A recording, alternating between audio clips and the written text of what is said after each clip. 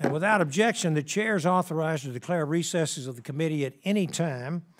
And before we begin, Secretary Raimondo has informed us that she has only 2 hours available for this hearing. So in the interest of time, Ranking Member Lofgren and I are limiting ourselves to very brief opening statements, and we're asking the Secretary to do the same.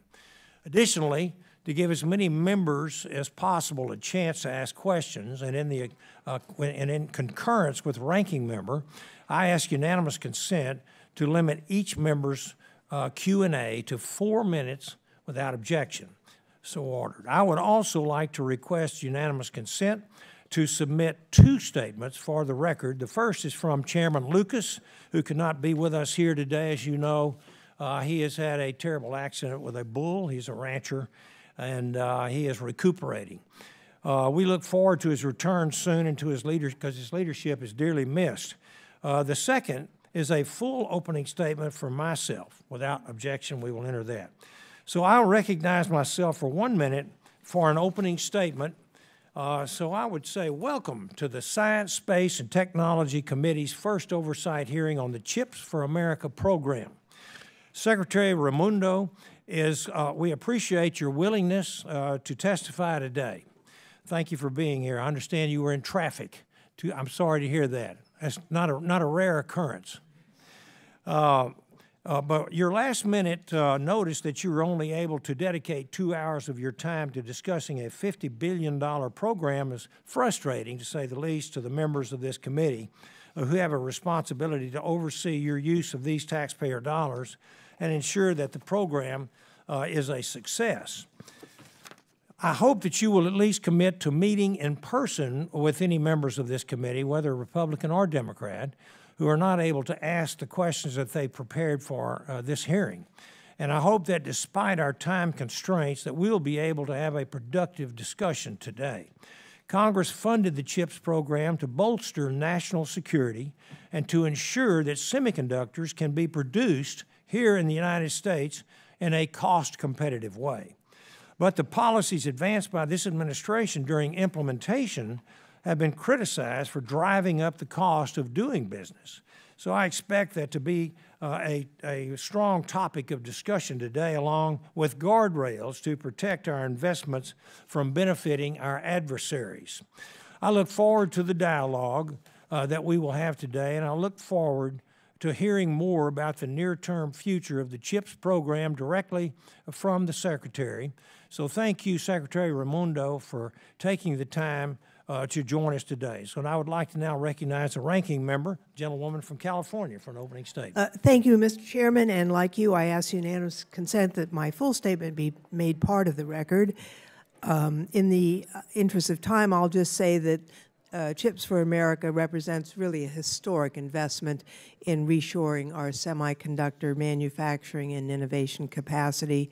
However, there are challenges in carrying out such an ambitious program. One of the concerns I have, which I've mentioned to the Secretary, is what steps the CHIPS program is taking to ensure that companies receiving funding implement the very highest standards for the handling of toxic chemicals.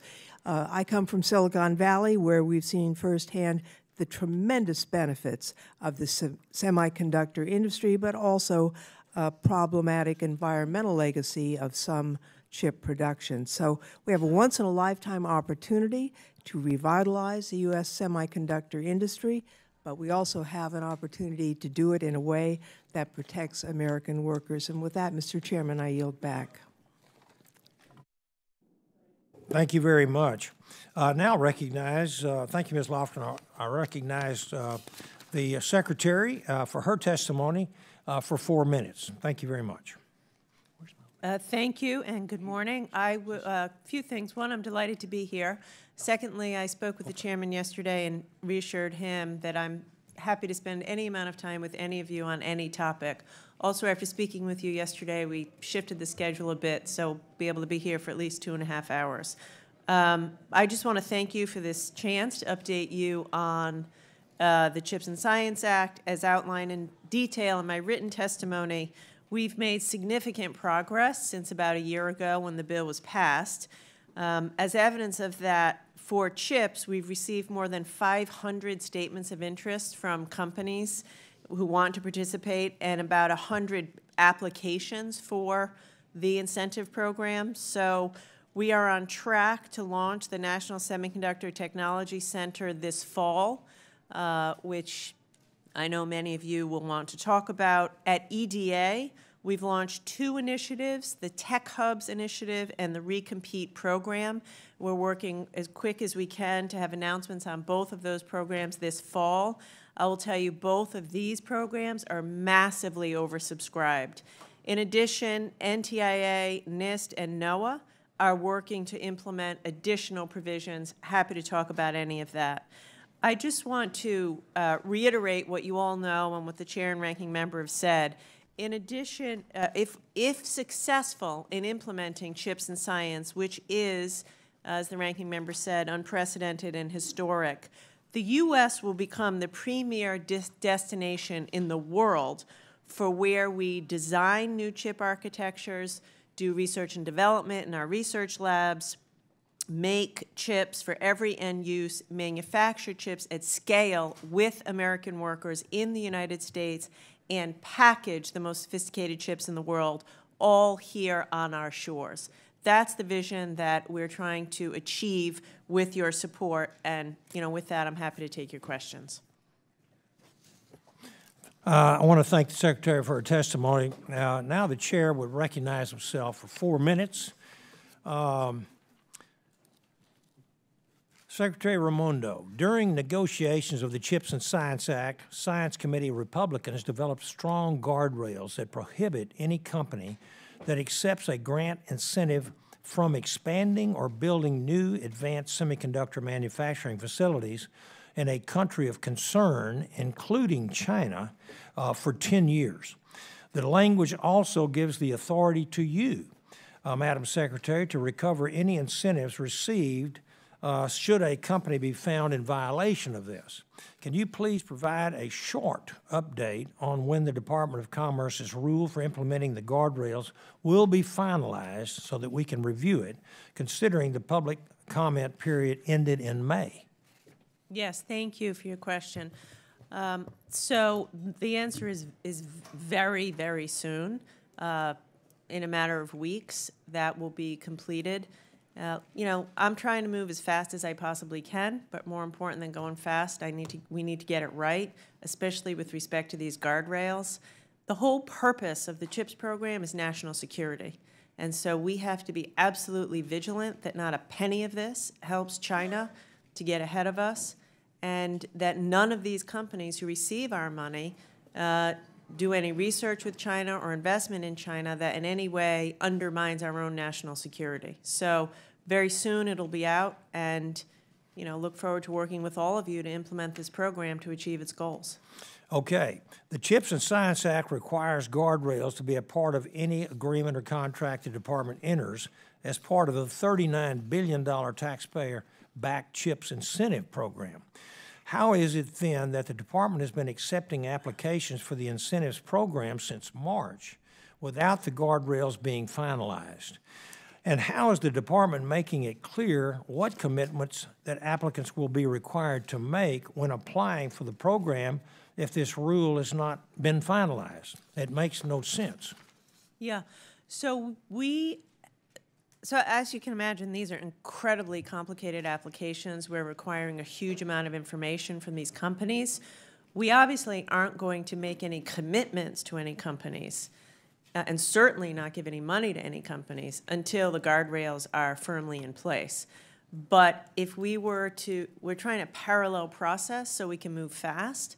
So we thought it was prudent to start seeking information so that companies could get into a good position to apply while finalizing the guardrails. But obviously no commitments will be made to any companies until the guardrails are in place. All right. Can you commit that no application will be approved or money sent out the door until the guardrails are finalized? Yes or no? Absolutely. Okay. Thank you very much. Second, the department is standing up tracks to provide space situational awareness data. Isn't this reinventing the already existing system at the Pentagon? Very briefly. No, no. We're working on, like you say, space situational awareness with the Pentagon, with an interagency, to track the commercial satellites and commercial space traffic. It's more congested in space. We have to prevent collisions and the like. So no, it's an interagency process, and I think it's necessary. Okay. All right.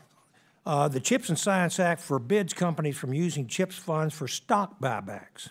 The CHIPS Act notice of funding opportunity, however, goes further. It asks applicants whether they plan to engage in any stock buybacks over the next 5 years and states that Commerce will, quote, evaluate applications based on the extent of the applicant's commitments to refrain from stock buybacks, unquote. Does that mean that Commerce will deny funding for applicants who plan to engage in any stock buybacks? And if not, then how should companies who engage in stock buyback in the normal course, what would they think about this provision? No is the answer to your question. If you do buybacks, you are still eligible to receive the money. But look, as you know, the whole point of this program is for companies to invest in research and development, manufacturing in the United States. And so we're going to be tough on companies. Like, we want to see what are their investment plans? What are their research and development plans? They should be putting their money into investing in America and research and development in America, so we protect taxpayer money. We can't be giving them money so they can go give it to their shareholders to make more money. This is money to race ahead for investments in semiconductor industry in our country. So it's not a prohibition, but it is a signal to industry that we are serious, that this is not about padding their bottom line. This is about enhancing their ability to innovate in America. Well, I have one more question, but I'm out of time about fluorotechnology and PFAS, but I will submit that for the record. And so at this time, I would like to recognize the ranking member from California. Thank you, Mr. Chairman, and thank you, Madam Secretary. It's great to see you here, and I appreciated the time to talk to you earlier about health and safety for workers in the chip industry. As I mentioned in my opening statement, Silicon Valley has been the home of chip manufacturing for many years. It's a wonderful opportunity. It's helped build the valley. On the other hand, there has sometimes been a downside. Multiple studies in the 1980s and 90s found that women working at microelectronics manufacturing sites had miscarriages at twice the expected rate, and although the industry has made significant strides in terms of the use of hazardous chemicals, in some cases there is no alternative for a hazardous chemical in the manufacturing, and in that case, special care must be made to prevent exposure to the workforce. I'll just note that this is from an OSHA missive, and I'll read it. OSHA's mandatory PELs remain in effect. However, OSHA recommends that employers consider using the alternative occupational exposure limits because the agency believes that exposures above some of these alternative occupational exposure limits may be hazardous to workers even when the exposure levels are in compliance with OSHA standards. And in fact, it's the EPA standards in those cases that need to be applied. I'll just say this, I appreciate your willingness to work with me on this. I look forward to vigorously engaging with you to see how we can get the great benefit of the CHIPS Act, but also protect our workforce. Let me ask another question. There's a company in California, not in my district, with an important question that has broad policy implications. This company never offshored, and so as a consequence, their costs were higher because labor costs are higher in the United States. They are worried that they might be at a disadvantage in the selection process because of their higher cost structure. What's the department's general view on using the loan program to use U.S.-only semiconductor manufacturers to refinance existing debt if it results in additional capital investments in the United States? What's the view on using the loan program to allow U.S.-only semiconductor manufacturers to use loans for purposes of funding operational and workforce development costs? And is there concern about the higher cost structure disadvantaging them in the competition accurate? Yeah. So a couple reactions, mindful of time. On your first point, I am totally committed to working with you like we talked about. These are necessary. These companies use a lot of chemicals. Necessarily, it's heavily chemical based. And as you say, sometimes OSHA isn't enough. So let's figure out better ways to work with companies to Absolutely secure health and safety. Secondly, the answer is yes. We look well upon using loan authority and grant authority to help small companies, U.S.-based companies, to defray the additional cost associated with the cost of U.S. labor. I would say, in a way, that's the point of this whole program. I mean, the truth of it is, you come from Silicon Valley, that's where all semiconductors once were, and then it was in search of cheap labor that these companies all went to Taiwan, China, Malaysia, et cetera. That's the point of this subsidy, to allow American companies and American workers, stay in this business, accounting for the fact that it is more expensive. So I'd say we're going to look. I have assembled an amazingly talented team. There was a piece in the Wall Street Journal about it a few months ago. I'd welcome any of you to come over to the department to meet this team. We have some top-notch investment people, a top-notch loan expert. We're going to be as creative as possible to stretch the money as much as we can to help American businesses. Thank you, Mr. Chairman. My time has expired, and I yield back. Yes, ma'am. Thank you. And now I'd like to recognize the gentleman from Florida, Mr. Posey. Thank you, Mr. Chairman. Just slightly off that topic, regarding NOAA's misguided East Coast vessel speed rule regarding the North Atlantic right whales. We had heard from NOAA that one or less whales on average per year have been killed by boats. And I'm wondering why the administration would move forward with releasing the proposed rule later this year, and then next year hold a workshop on how technology can help protect the whales. It seems like they're putting the cart before the horse. So one thing I've learned since being Commerce Secretary is that the most complicated issues aren't semiconductor technology, it's the fish issues. And I would be very happy, coming from the ocean state myself, to come back to you on that, sir, and give you, a proper answer, and I'll have Dr. Spinrad, who runs NOAA, get in touch with you. But I will say this, I am personally sympathetic to both sides. We have to, preserve the environment and protect the whales, but also I know a lot of people make a living as fishermen, and so let me come back to you with a better answer. Yeah, as the former governor, I wouldn't expect that you would like the way they roll out, and so I appreciate that answer. Yeah, it's complicated. They're often subject to lawsuits. So permit me to come back to you. I'll do that. What specific steps is the Department of Commerce taking to protect American interests at standard bodies where China has flooded them with high rates of participants and submissions? I worry a lot about this. We have a whole working group inside of Commerce at NIST just focused on showing up at standards bodies. And exactly what you say. It sounds, not sexy and boring, except when the Chinese write the standards to favor them, then we get locked out. And so I have put a huge priority on reinvigorating our presence at standard-setting bodies all over the world. One little example I'll give you is we were successful in getting the American chairperson of the ITU, the Telecommunications Union, because the Russians were backing an alternative, and we won, and that's because we focused on it and put a campaign in place, because, standards really matter. Well, you just answered my next three questions, so, Mr. Chairman, I'll yield back the balance of my time. Thank you. Thank you, Mr. Posey. And now I'd like to recognize Ms. Bonamici from Oregon. Thank you to the chair. Thank you to the ranking member. Thank you, Madam Secretary. It's good to see you. The CHIPS and Science Act is making historic investments in U.S. semiconductor manufacturing, in supply chain improvements, and in cutting-edge research and development.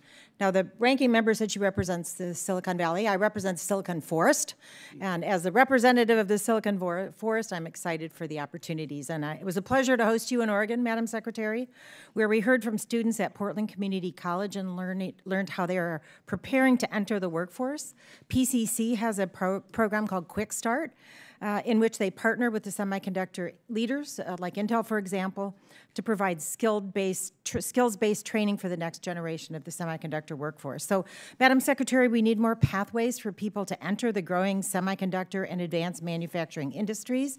So what workforce education programs is the department investing in to meet the R&D goals of CHIPS? And how can Congress and the department make these programs accessible to more diverse learners, including rural and underserved communities? Yeah. So great question, and I love visiting. We had a great visit, and I was blown away by what I saw at the community college. I should tell you, if you were to say to me, what keeps you up at night, it's a long list, but the workforce is something that I worry about. Right now, there's about 100,000, there's a need for industry to have 100,000 semiconductor technicians. And that number is going to go up to about 300,000 pretty quickly. Technicians don't need a 4-year college degree. The community college is a perfect training ground, maybe a high school plus a credentialing program. So we're doing a few things. As you know, we're going to stand up the NSTC. That'll have a whole workforce component. We encourage universities and community colleges to hook into that. For every CHIPS applicant, every company that applies, we're requiring them to give us a workforce plan. So what are you going to do? We're asking states, I'm calling governors myself and convening governors to say, invest your state money into workforce programs, including community colleges. The NSF has a couple $100 million. So anyway, long story short, every single thing we're doing, whether it's the CHIPS money or the R&D money or outreach, it's to try to get states to put skin in the game so we can do this. I'll tell you some good news. We already have over 50 community colleges that we know of that have put out new training programs related to the semiconductor industry. That's exciting. So we just got to keep going. I don't want to cut you off, but I want to get go another ahead, question sorry. in. That's So a topic for a I care a lot prepared about. and diverse workforce ready to implement the act, there must be access to high-quality, affordable childcare.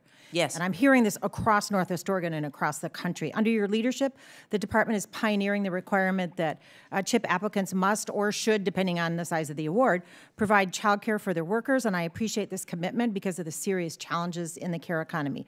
So, Madam Secretary, what criteria will the department use to evaluate the accessibility and quality of these childcare services, and how will the department encourage applicants to partner with a diverse range of providers like Early Head Start or home-based childcare services? Yeah.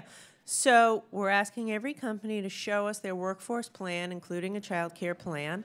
There's no one-size-fits-all. It'll be different in every state, but it's exactly what you say. You can't hire the workers you need unless women can work, and that's not going to happen unless there's child care that's affordable. I'm not doing that because it's a social issue. It's a business issue. You talk to any Absolutely. CEO, and they tell you the same thing. Absolutely. Thank you. And, Mr. Chairman, as I yield back, I request unanimous consent to enter into the record a brief from the Center for the Study of Child Care Employment at UC Berkeley on implementing the CHIPS child care requirement and supporting good-paying early childhood education jobs. And also, Mr. Chairman and colleagues, this is a good investment in our future to invest in our children. They will be the next generation of semiconductor workforce, and I yield back. Without objection, so ordered. I would now like to introduce, Mr. Garcia, the gentleman from California, for 4 minutes. Thank you, Mr. Chair, and Madam Secretary, good to see you again. Thanks for coming in. I respect and I agree with your comments. I think the biggest threat to the CHIPS Act is the workforce right now. If we can't figure out how to get that right, so applaud the efforts. We need all hands on deck, all demographics, both sexes, and everyone to max participate to support this. I want to thank you again for taking the time before the CHIPS was brought to the floor for a vote to help me get comfortable with the requirements, the diligence that you're putting into making sure. Mr. Chair, we spent several hours in the SCIF with the Secretary's team as well as some corporate subject matter experts to make sure that we're porting over the requirements list to the DoD applications, because it would be a terrible thing to build semiconductor chips for refrigerators and cars only to find out that we have no industrial base to service the hypersonics, the exotic weapons that we need in a fight against China.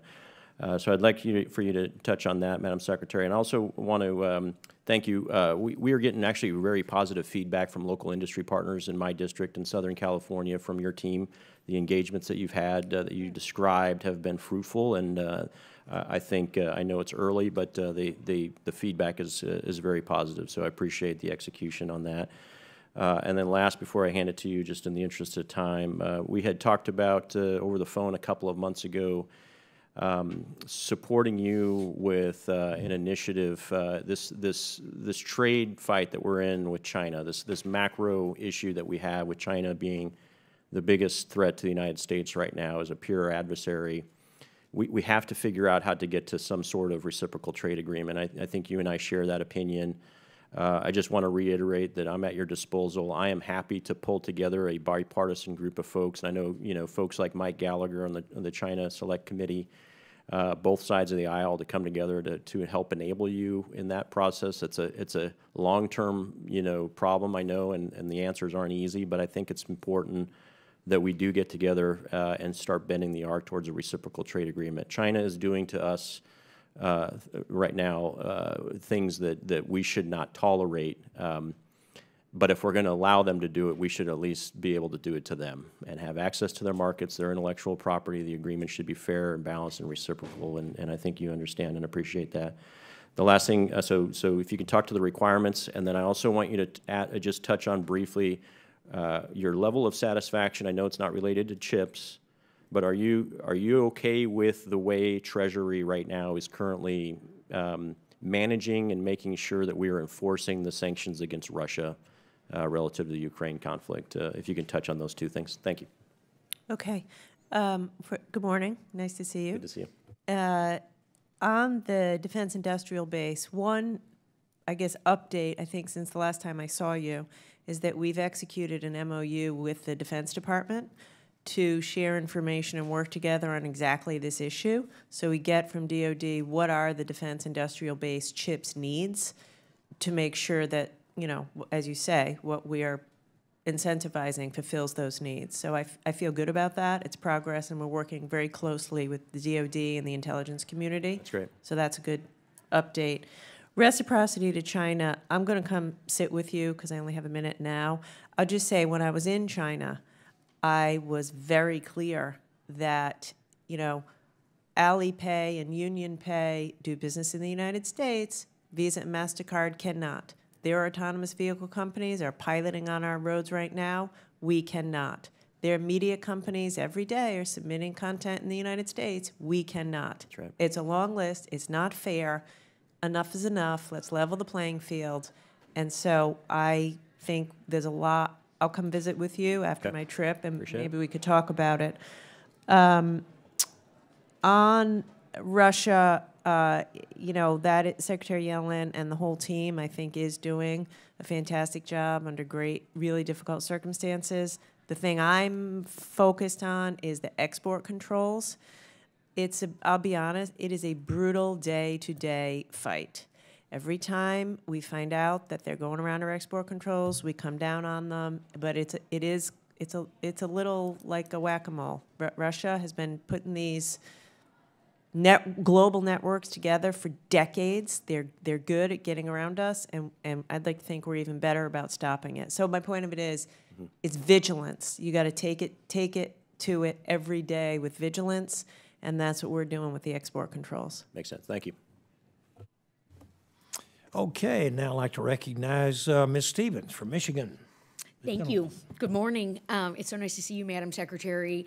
And as I was thinking about today's hearing, I was reflecting on the incredible workforce at the Department of Commerce. And I know that you have been busy setting up a team, the CHIPS team, CHIPS for America team, within the department itself and at NIST, and it's just a remarkable set of people who are implementing a very historic endeavor, and I'm going to take you up on your offer to come by and sit down with the investment crew and some of the other folks that are working on the initiative. But I did just want to ask you a couple of questions. One is about open source central processing units, the CPUs. As you know, anyone in the world can contribute instructions to the design of open source CPUs. which then can be used for electronic products. And currently there aren't requirements or regulations to ensure that open source CPUs have not had any instructions added by actors like China and Russia. I know Mr. Garcia was just talking to you about export controls. So if you have any reflections on open source CPUs, in addition to what you just shared about export controls, we are all ears. Also, we saw that the CCP came down with some restrictions on gallium and germanium. Gallium is used in the microelectronic components of many electronics, and germanium poses many military applications critical to our national defense. And so, given these developments, what industrial policy initiatives has the department considered? Maybe a CHIPS-like initiative for rare minerals that you could implement if we want to draft another kind of CHIPS 2.0 type of legislation surrounding germanium in particular, given how critical that's going to be to to the CHIPS implementation. And then lastly, if you have any other comments around the CHIPS office and the R&D facilities, that the commercial opportunities for R&D facilities that you're going to put forward. Thank you. Okay. Okay, so on the gallium and germanium, that seems clear to me that's their tit for tat sort of retaliation. And I think, we're not going to be scared by that. We need to do what we're going to do to protect our national security, period. And we have allies around the world who can provide some of those critical minerals to us, or as you say, we can innovate here. I would welcome the opportunity to work with you or everybody to sit down and make a plan around critical minerals. What are the most important critical minerals for products we need for our national security, like chips? And if we can't, mine them or process them in our own country, then where else besides China in the world can we? Because we can't be held hostage, and so I would welcome that. Great. The CHIPS team, I've been in government now as an executive for more than a dozen years. This CHIPS team is like nothing I've ever created. It's over 100 people, really top talent, working 7 days a week. I'm very proud of them. It's a hard job, so we'll welcome your engagement. On the research and development, this fall, I would say in general, this fall, we will have big announcements on tech hubs, Recompete, NSTC, R&D. The bill passed a year ago. We've been working like crazy. In the next few months, you're going to see announcements on all of that. And we want to work with, whoever in Michigan or any of your states, nonprofit, for-profit, that we think can add to the innovation ecosystem. Great, thank you. And with that, Mr. Chair, I'll yield back. Thank you. Now I'd like to recognize the gentleman from Tennessee, Mr. Fleischman. Thank you, Mr. Chairman. Madam Secretary, thank you so much for appearing before us today. I have two questions. The first is on the RAN, the Radio Access Network. The CHIPS and Science Act contained funding for grants that could help increase supplier diversity in the wireless industry by supporting open radio access networks, the RAN. Can you give us your thoughts on the program, on how these funds can help scale new commercial-ready Open RAN vendors? And what is at stake if these funds aren't quickly deployed to help spur the development and deployment of Open RAN wireless networks? Yeah, thank you for the question. So, as you say, there's $1.5 billion in the CHIPS Act for ORAN. I would say I think it's vitally, critically important because we need secure 5G and 6G networks and to protect ourselves. And one way to do that, to bring down the cost, is to have them be open. So we put out the first money in August of this year. We put out $5.5 million for the first awards. We're going to put more money out later this fall. We're very engaged with industry. I've actually been meeting myself with the wireless carriers. That's the key, I think, to get the carriers to be open to embracing this instead of just working with incumbent hardware providers. So I think it's a critical innovation for our national security, and I'm actually grateful that Congress put that money in the bill. And I thank you, and we'll work with you to continue to expedite that. So I thank you so much for your answer. My next question deals with semiconductor manufacturing tax credits. Without going into too much detail on Section 48D, just wanted to let you know what we were talking about. Earlier this year, Commerce issued proposed guidance for the CHIPS Act's grant programs that defined semiconductor as semiconductor devices only, and defined semiconductive substances such as polysilicon as material. The Department of Treasury unfortunately relied on this narrow definition in their proposed regulations for implementing the Act's tax credits, excluding investments in U.S. polysilicon manufacturing and other facilities in the supply chain from qualifying for the credit. I feel that without domestic polysilicon ingot wafer manufacturing, we won't be able to build out our domestic semiconductor manufacturing supply chain. So my question, Madam Secretary, is will you commit to working with the Department of Treasury to issue final regulations that correctly define semiconductor to include semiconductive substances such as polysilicon and wafers, which represent critical parts of the semiconductor manufacturing supply chain? So let me say, as you correctly say, this is in Treasury's wheelhouse. So, but yes, I will work with you and Secretary Yellen to look at this issue, recognizing that my authority relates more to the grant program, and Secretary Yellen is in charge of the 25% ITC. But I hear you. We can follow up, and we can talk to the Secretary's team.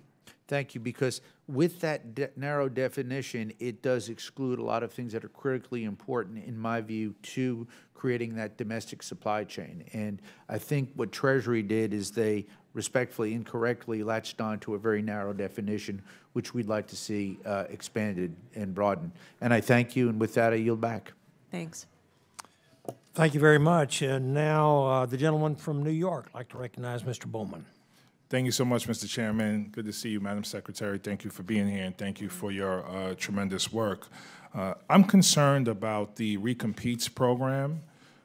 In my district, there are many historically marginalized, underserved, redlined, under-resourced communities that lack the infrastructure to go after some of the grant money that is available as part of the Recompetes program.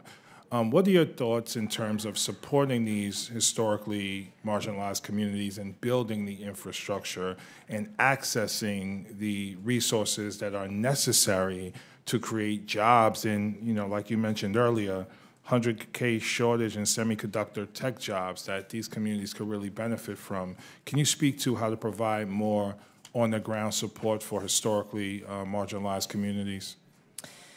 So it's a great question, and the whole point of the Recompete program is to make investments in communities that have been historically behind, and our plan is to run an open, merit-based process, then to pick a handful of places to make fairly significant investments, because I know from experience, if you're starting, with nothing, you need some critical mass, which requires a big investment.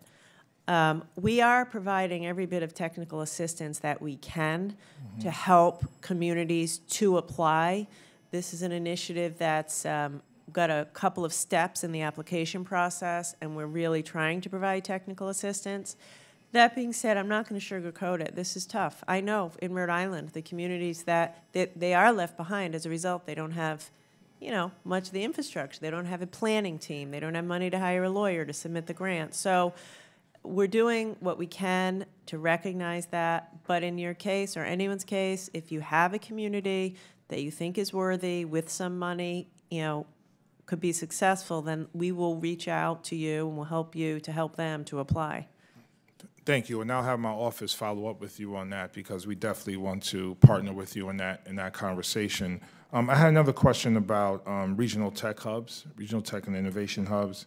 So I was proud to contribute ideas to the bill about how we can bring minority and women-owned businesses and CDFIs to the table. and how we can use the hubs to promote employee ownership and cooperative business models. As you implement these programs, how are you approaching the challenge of building and actually keeping wealth in local communities, particularly vulnerable communities, as we just talked about? How do we make sure the benefits don't just go to large corporations and distant investors? With tech hubs. So let me say something on the tech hub initiative. I've never seen anything like this oversubscribed. We were appropriated $500 million, and we have received over 400 applications. We are massively, massively, massively oversubscribed. 400 applications from 48 states and 3 territories. We are going through the applications. We're required by statute to designate at least 20, but that means, 380 disappointed places. And I can tell you, these are incredibly high-quality applications. So I suppose that's my way of saying I think at some point you should appropriate more money for this. Yes. Because it was authorized at $10 billion. We got $500 million. It's amazing what we're seeing. And this is the thing that allows us to compete with China, invest in America and all of our technology and all of our communities. So the point in this recompete is for really distressed places. Tech hubs, not so much. Honestly, we want to find places that are really good at some technology, and we can take them from good to great. So I don't want you to think that this is for distressed communities. That being said, it's also not just for big companies. Actually, tech hubs, we want to be looking for the next generation. I don't think of it so much as big companies. CHIPS is big companies. This is for, like a startup ecosystem, an R&D ecosystem, a new innovative way of job training. So that's how we think about it. That's the purpose of it, and I think we'll get that right and make sure we get into every nook and cranny of the community. Yeah, there's a company in my district, Seek, that works on superconductor-based technology, so I want to give them a shout-out as well. Thank you so much, Mr. Chairman. I yield back. Yes, sir. Thank you very much. And now the gentleman from California, I recognize Mr. Issa. Thank you, Mr. Chairman. Madam Secretary, you have what some have considered to be the key cabinet position because it's really a conglomerate of a lot of things that didn't necessarily go together, but Congress saw fit to bring them together. Conveniently and interestingly, we're here to talk about the CHIPS Act, but I think what's interesting is two of your key undersecretaries. Your undersecretary known as the BIS and your undersecretary known as the director of the PTO. When you were in China just days ago, A couple weeks ago. you were bushwhacked, to say the least, by the launch of a 5G phone and the proof that China has achieved 7 nanometer capability. That wasn't an accident. They chose you as an important symbol of their accomplishment. The tools that are at your disposal, one of them clearly to stop the export of technology that allows exactly what has just occurred to occur. The other one, though, is the one I want to focus on for a moment. Even though the Undersecretary for Intellectual Property, the PTO director, is somewhat independent, still falls under yours, and the coordination is uniquely yours as the Secretary. My question to you is, 3 of the top 10 patent recipients last year were Chinese. Only 1 was American.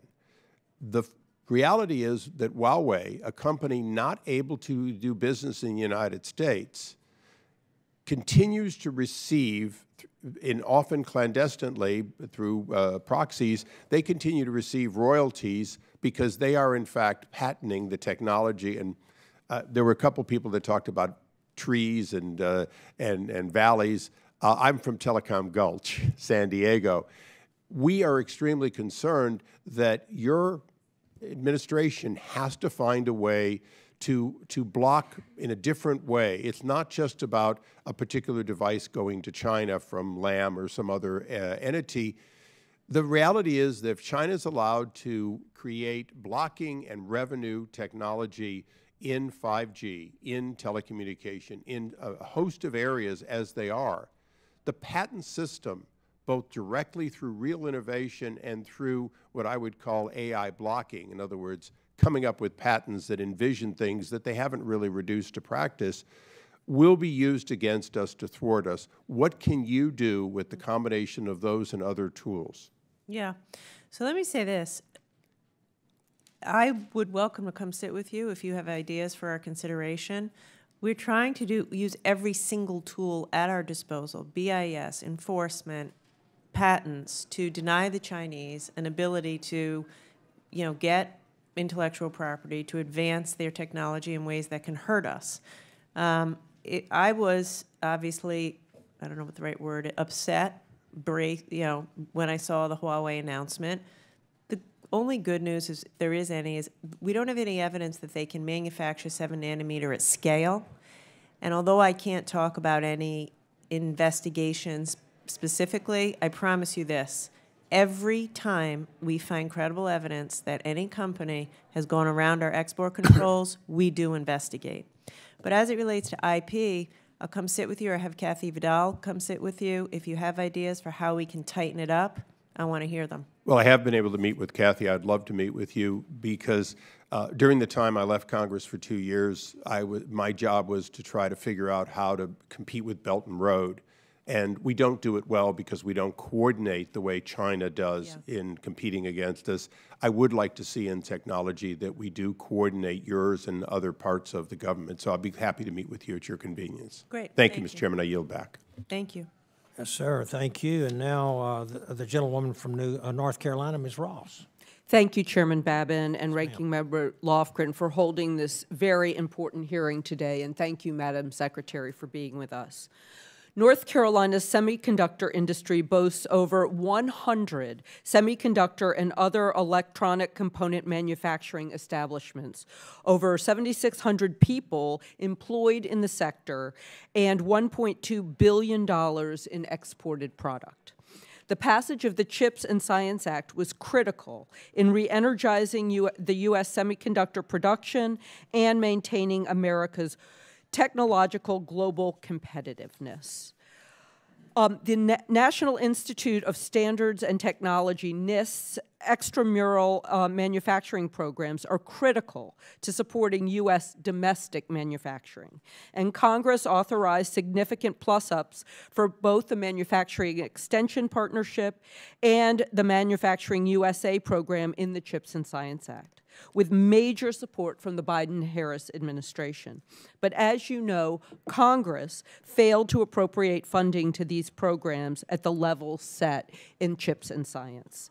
So, Madam Secretary, could you talk about the opportunities that the United States is losing out on by not supporting the Manufacturing Extension Partnership and Manufacturing USA, and how would a decrease in funding to these programs affect domestic manufacturing?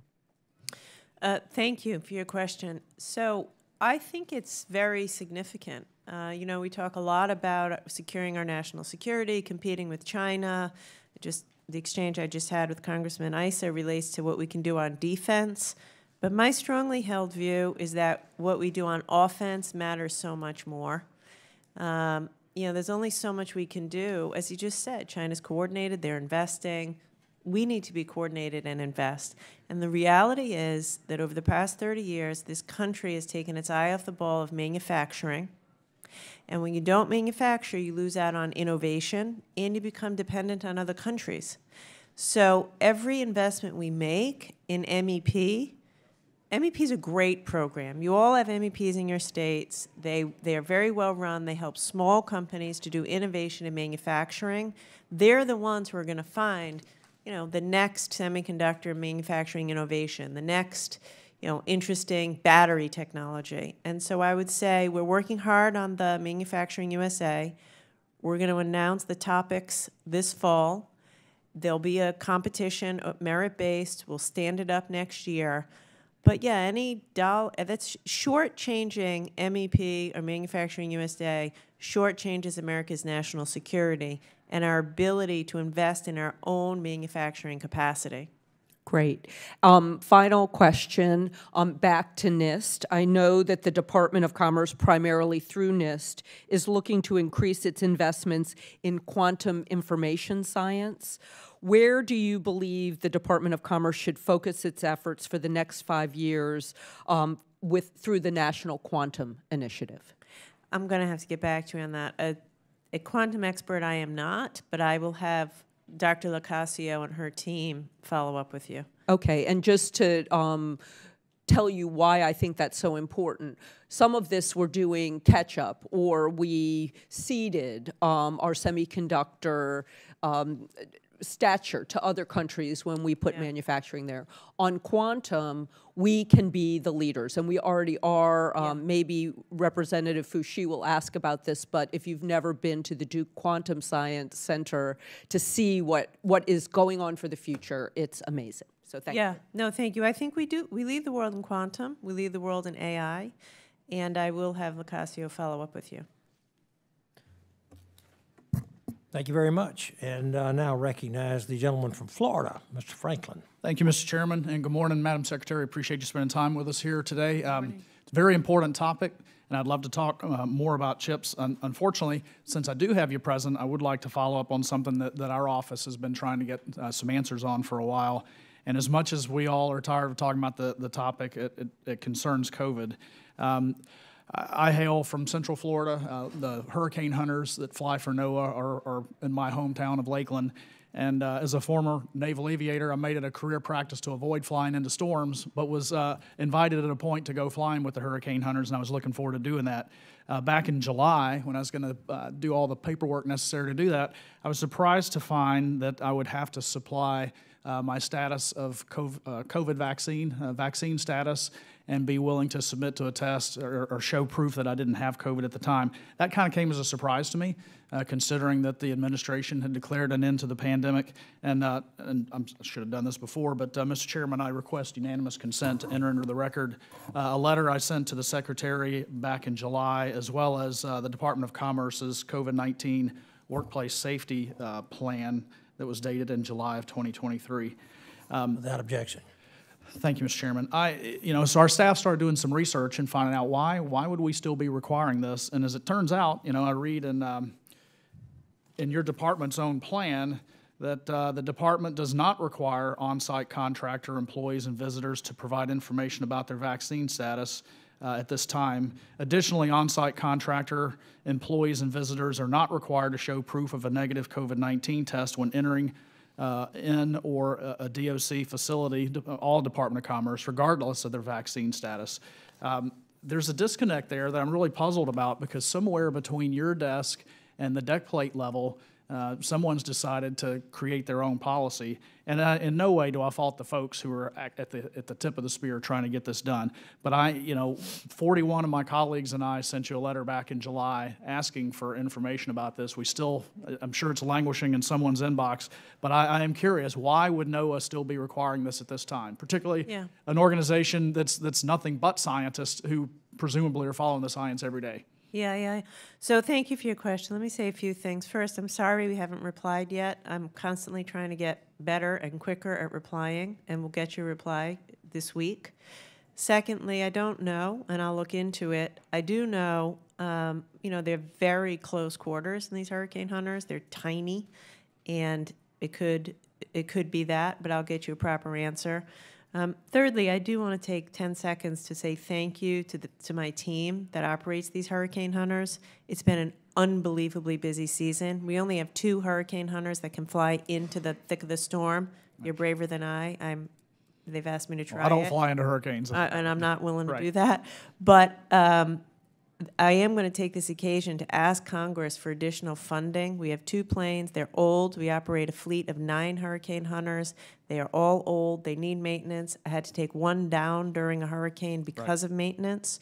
So I'll get you proper answers to your questions, but I do want to say that team is working around the clock, and we need Congress's support to maintain this fleet. No, I do fully support them, and I would support more resources for them. I do understand Ms. Piggy was down, wasn't able to fly into the storm when we needed that data the most. I'm also concerned about the implications for NOAA staff.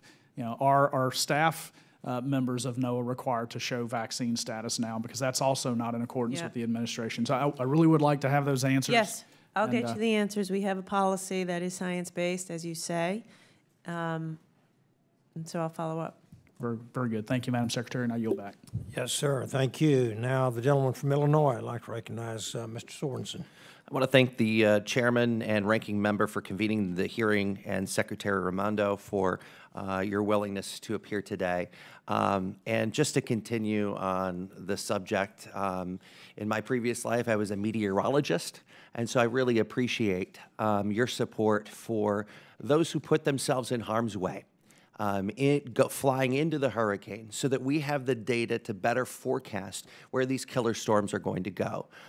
So I would invite you to come to our office so that I could help champion how we can find the funding for the Hurricane Hunter aircraft to protect lives and property.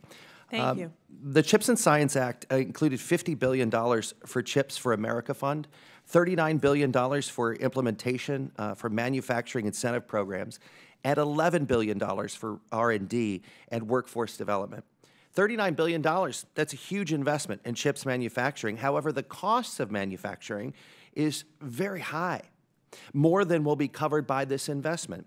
We need industry to capitalize on the investments made in CHIPS.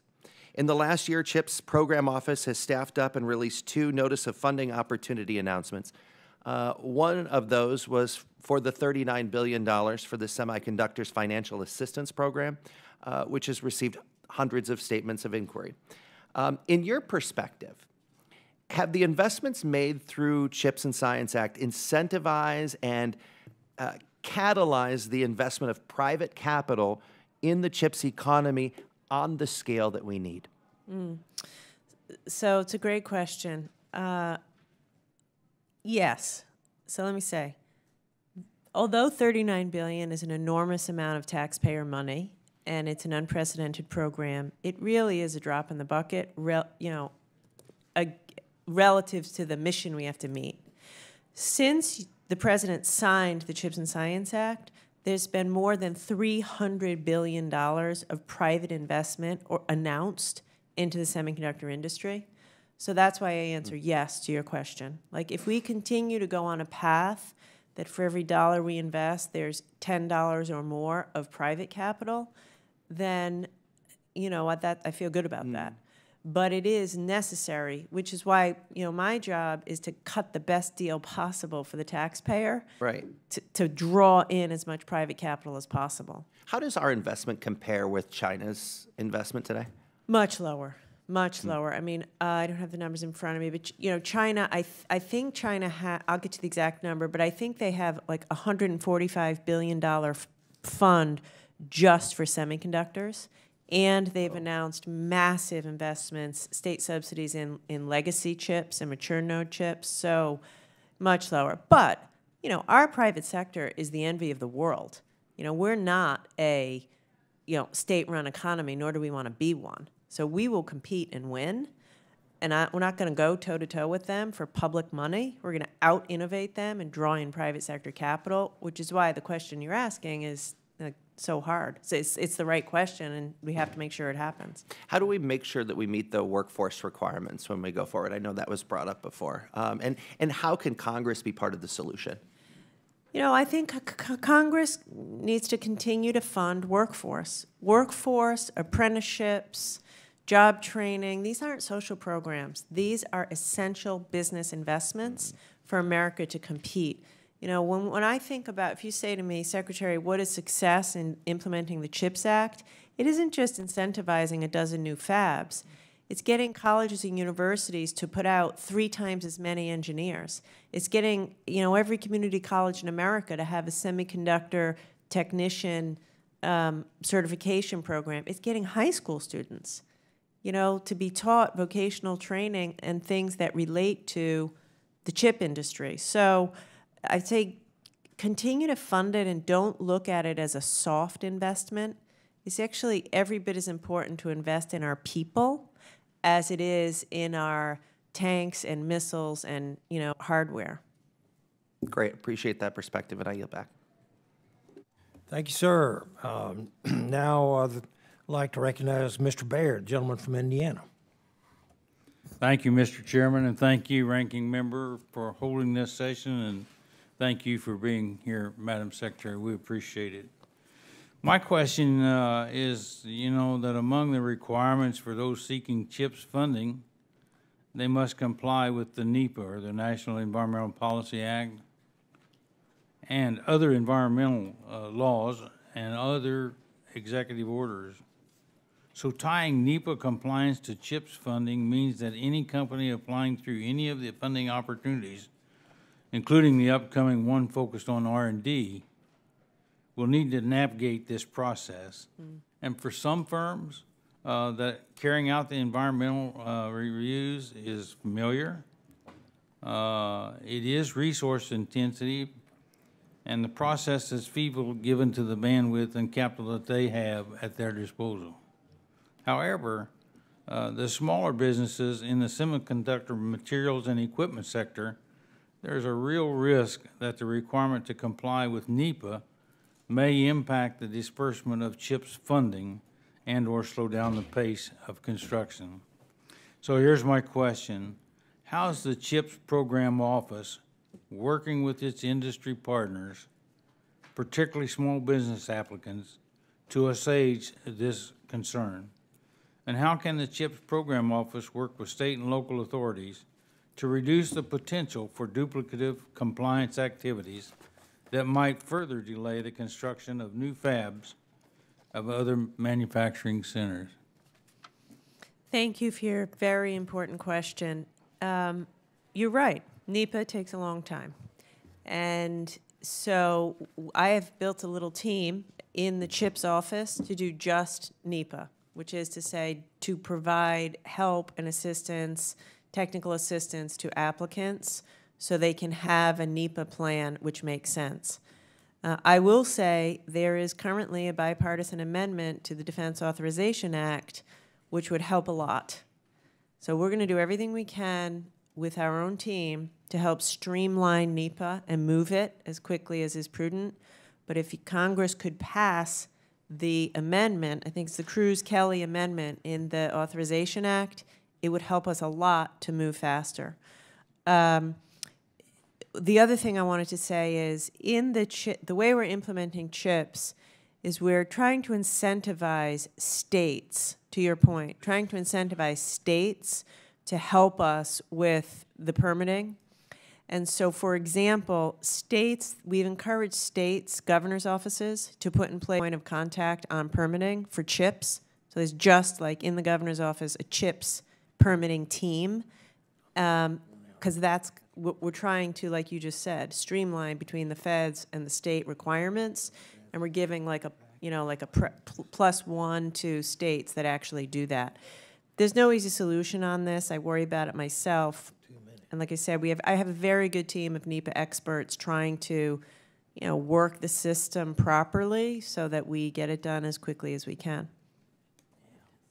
Thank you. That's good to hear. You know, I got to give a shout out to my alma mater, Purdue University. They're working, doing a lot of work in this CHIPS area. They've gone from a small little wafer to an 18-inch wafer now to make the chips. So, and they're training these young people to and students. So, I just want to give them a shout out for the good work in the CHIPS area. So I'm smiling because one of the best visits I've taken in my tenure was to Purdue. I mean, I've loved all my visits, but Mitch Daniels is a friend of mine, former governor, and what he did there was amazing. But I spent the day at Purdue, and I even went to a CHIPS job fair at Purdue, and I got to meet some of the professors there, what they're doing in CHIPS. It's like right on target. If every community did that in this country, there'd be no stopping us. Mitch Daniels is my friend too, but anyway, Purdue, and we would really appreciate you taking the time to be there. Yeah, I've already been once. It was a great trip, and happy to go back. Thank you. Okay, thank you. I'd like to recognize the gentlewoman from Oregon, Ms. Salinas. Thank you, Mr. Chairman, and thank you to you and the ranking member for holding this hearing, and thank you, Secretary Raimondo, for taking the time to speak with us today. So just before we get started on some of my questions that relate back to my district, you've mentioned a lot of announcements coming this fall, and I know a lot of the money has already been, the funding has been appropriated, but how would a shutdown, a government shutdown, actually affect all the rollouts and timelines that you are facing right now? It would be crushing. You know, when I talk to members of Congress, they say, how come you're not moving faster on chips? You know, where's this, where's that? We are literally working 7 days a week to go as fast as we can. If there is a shutdown, it'll come to a grinding halt. I mean, there is no question in my mind that a shutdown will hurt America's national security, at least as it relates to my work.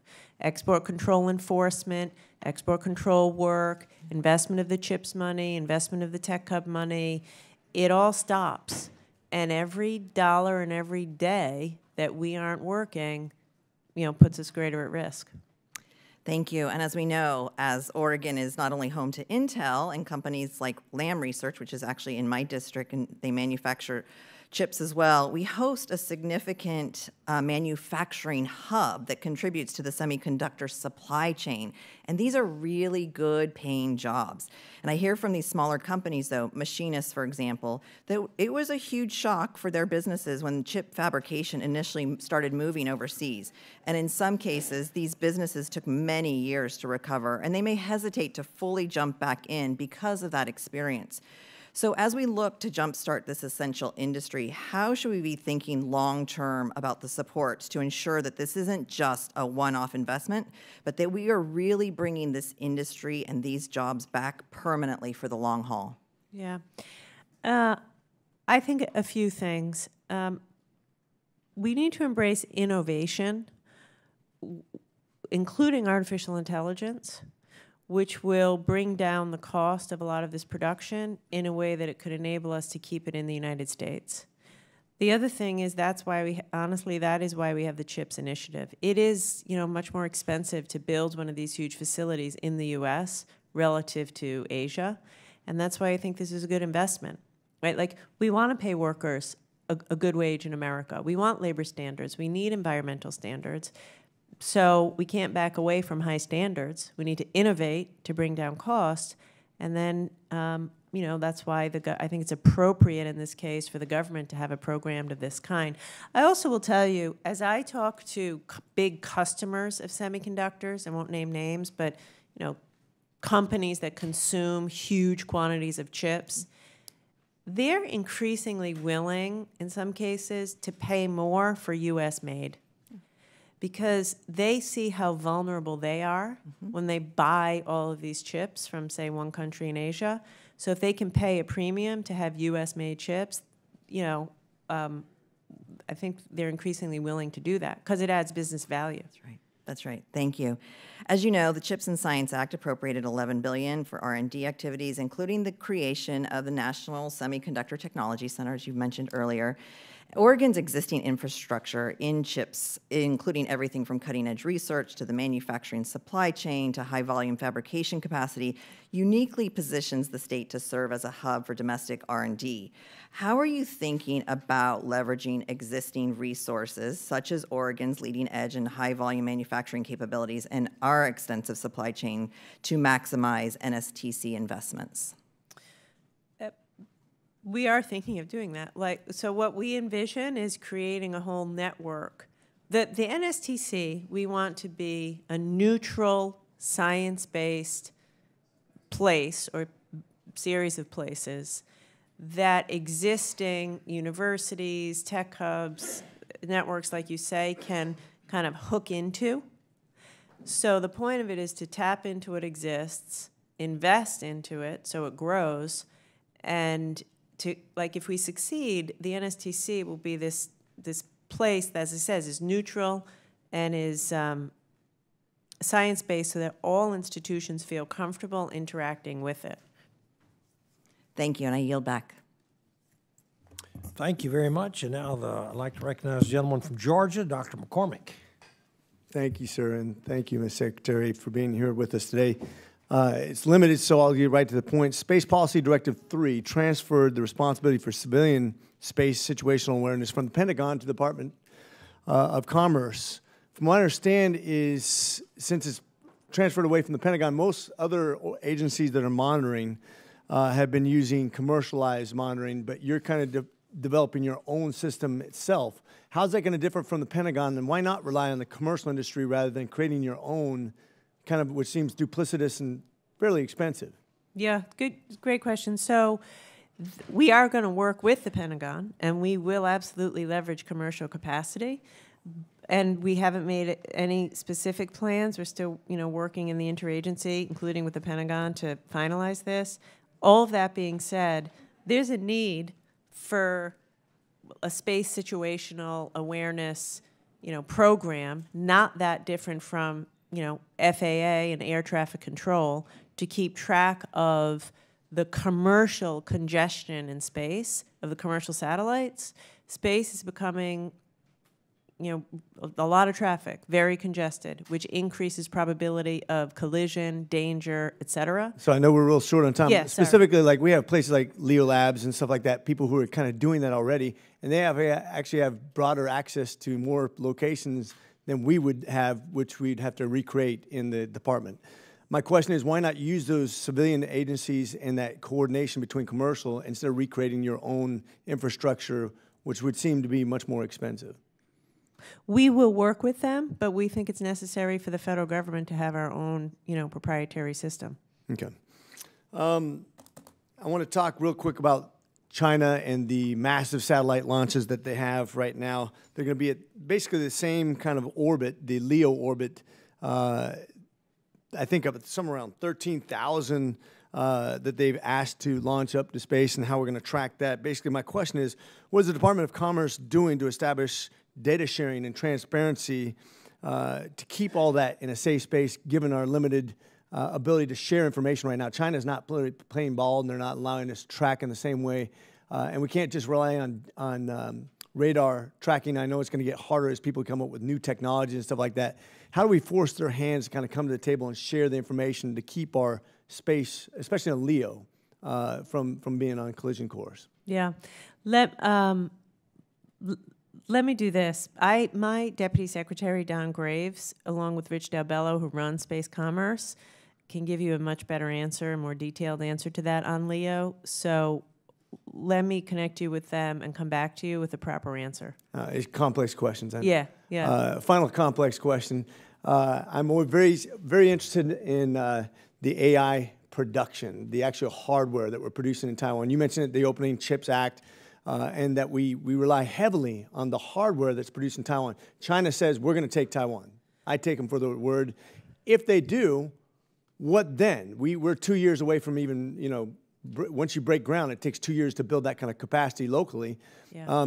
Would we have to then, do we have a way to keep them from getting that technology and actually reverse engineering and actually having the capability to produce it and not give it to us? If they take in other words, are we going to have to destroy those places in place?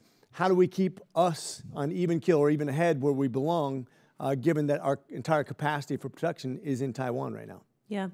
My answer to that question is I have to do everything every single day to go as fast as possible to increase domestic manufacturing. I don't know. I'm not going to engage in hypotheticals about what China will and won't do and when they'll do it. I know that we are vulnerable. We buy all of those chips you're talking about, the AI chips, the leading edge chips, all of them. None of them are made in America right now, which is why I've got to work like crazy every day to bring that manufacturing home as fast as we can. There's no shortcut around that because we need them at scale.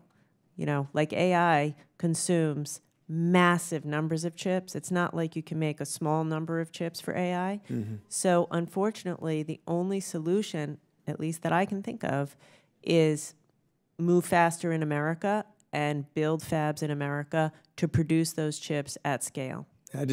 I'll close with this, just saying that I think the CHIPS Act kind of didn't address that fully, that we really don't have that production capability, nor do we even have a plan to. The plants haven't started being built here for the AI chips, and I'm really worried about that. Thanks. With that, I'll close. Okay, thank you. And I'd like to recognize the gentlewoman, Ms. Fushi. Thank you, Mr. Chairman and Ranking Member Loeffling, for holding this meeting today. And Secretary Raimondo, it is good to see you again. Thank you for being willing to appear before us again today. I was proud to join you and President Biden earlier this year in North Carolina's 4th, which is my district, for the President's first stop on the Investing in America tour. And I thank you for talking with us about the success of CHIPS in science and where we're heading. I am proud that in my district, it includes the North Carolina Biotechnology Center, who leads the Accelerate North Carolina Life Sciences Manufacturing Coalition, a recipient and winner of the Economic Development Agency's Build Back Better Regional Challenge. This funding has helped to dramatically increase the capacity of the state's education system to prepare North Carolina residents for high-quality, well-paying jobs, and expands entry-level biotechnology training programs at 10 community colleges across the state. North Carolina Central University in my district is also leading a network of the state's HBCUs and one historically American Indian university to establish 6 training hubs.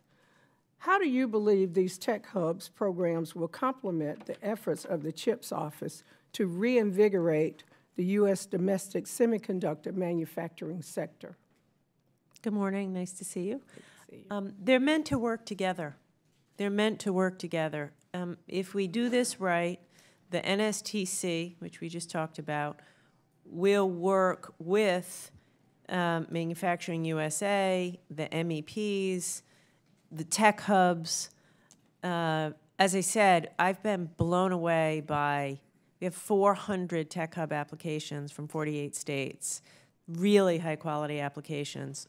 So if we do it right, we'll have a whole web all over America with different, investing in different parts of the supply chain, in space, in quantum, in artificial intelligence, in biotechnology,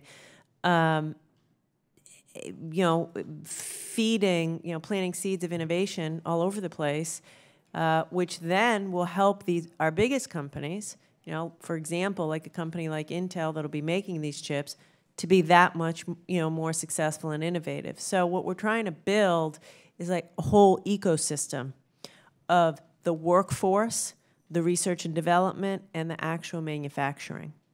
Thank you for that.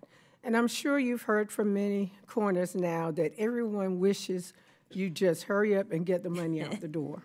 It's true. After all, reshoring our semiconductor manufacturing capacity was a sufficiently urgent national priority to rally bipartisan support to enact the CHIPS and Science Act and to provide the $50 billion in funding. At the same time, we want and need you to get this right. Can you assure us you are doing everything you can to move as quickly as possible to get the funding out the door? And can you please talk about the timeline for additional funding opportunities and where you see the future of the CHIPS program heading? So, look, I feel the pressure. I promise you that. I know we have to move fast. Fast is the conversation we just had. We are behind. But it is more important that we get it right. And if we take another month or a few more weeks to get it right, I will defend that because it's necessary. By the way, a shutdown sets us back in a huge way. Sending people home and slowing down our work, that would be a huge problem. So yes, I assure you we're moving as fast as we can, and we're doing everything we can to achieve the national security goals that were intended to be achieved by the statute. The next phase, I think that what I've said is the CHIPS program is about manufacturing, but we also have to think about advanced packaging happening in the United States. It's an interesting thing that, we can make all the chips in America, but if we then send them to Asia to be tested and packaged, that's a problem. So we have to package in the United States. We have to do the research and increase research and development in the United States. And a comment, I forget who asked me, we got to bring down the cost of manufacturing chips. That happens through innovation. So when you say what comes next, I think that's what has to come next. bending the cost curve so this can be sustainable in the United States. Thank you, Madam Secretary. Mr. Chairman, I yield back. Yes, ma'am. Thank you. Now the gentleman from California, recognize Mr. Obernolte. Well, thank you very much, Mr. Chairman. Madam Secretary, thanks for the testimony today. This is a topic that's very important to me and I think to everyone on this dais. I'd like to ask about something that you just brought up, since you brought it up, the issue of packaging.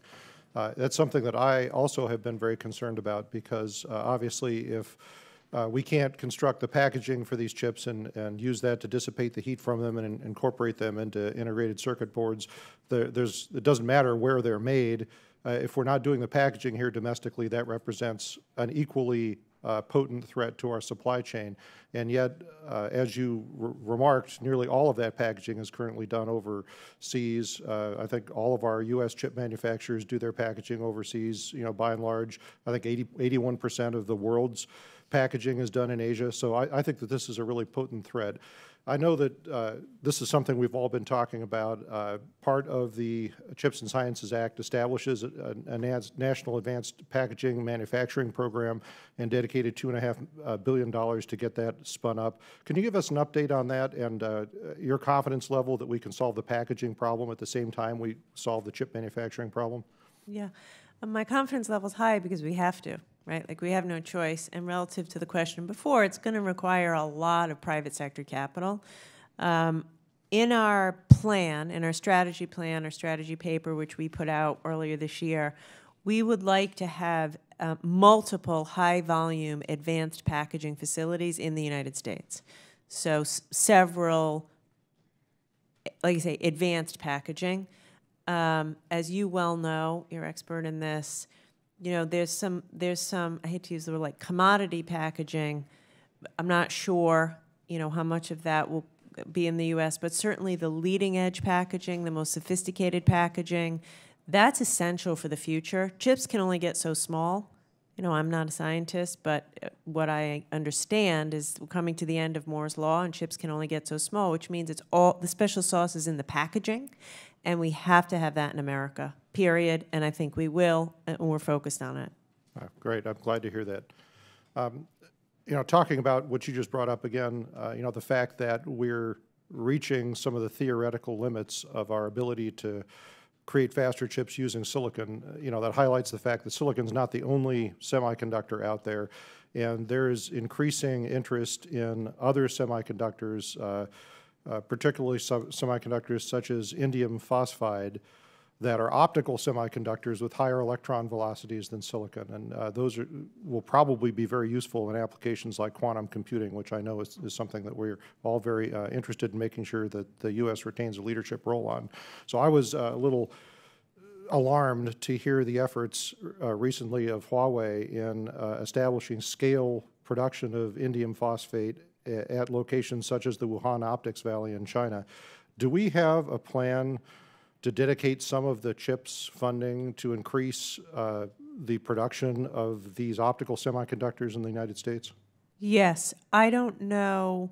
I just made a note, and I'll have my team follow up with you. I don't know precisely, which areas, but I can promise you we're very focused on it, whether it's indium phosphate or silicon carbide. We're trying to stimulate the innovation. Like we just had a meeting on it the other day, and they're saying like we got to go to where the puck is going, not where it is now, which is what you're talking about. So yes, I am confident that we are evaluating all those future technologies and incorporating that into the way we're going to invest the incentives. Right. I'm glad to hear it. Let's continue that discussion. Thanks for being here today. I yield back. Thank you. Thank you. I'd like to introduce the gentleman from North Carolina, Mr. Jackson. Good morning. Good morning. There are 3 members from North Carolina in this committee. You've heard from 2 of them. They were there. Yes, I saw. Yeah. Representative Foushee and Representative Ross both represent part of the Research Triangle, which already has a wonderful reputation for being a tech hub, Raleigh, Durham, Chapel Hill. I represent a new district that was just created in the last census that's the Charlotte region. And part of my job up here is to tell a new story for that region, to update people's understanding, because we have earned a reputation as our own tech center. for a lot of different reasons. One of the nation's leading financial centers, and on and on. You said that part of your job is to get the best possible deal for the taxpayer. Want you to do that, but would be remiss if I didn't use this opportunity to use my voice to update in your thinking what this region means, what it means to the state, and what it means to the country, because it's just grown a heck of a lot. And it already is a tech hub, and would surely benefit from official recognition as such. I think we all know what success looks like for the CHIPS Act 20 years from now. I think we can have a vision of what a successful semiconductor industry, a mature semiconductor industry looks like. My question is, what does success look like 5 years from now?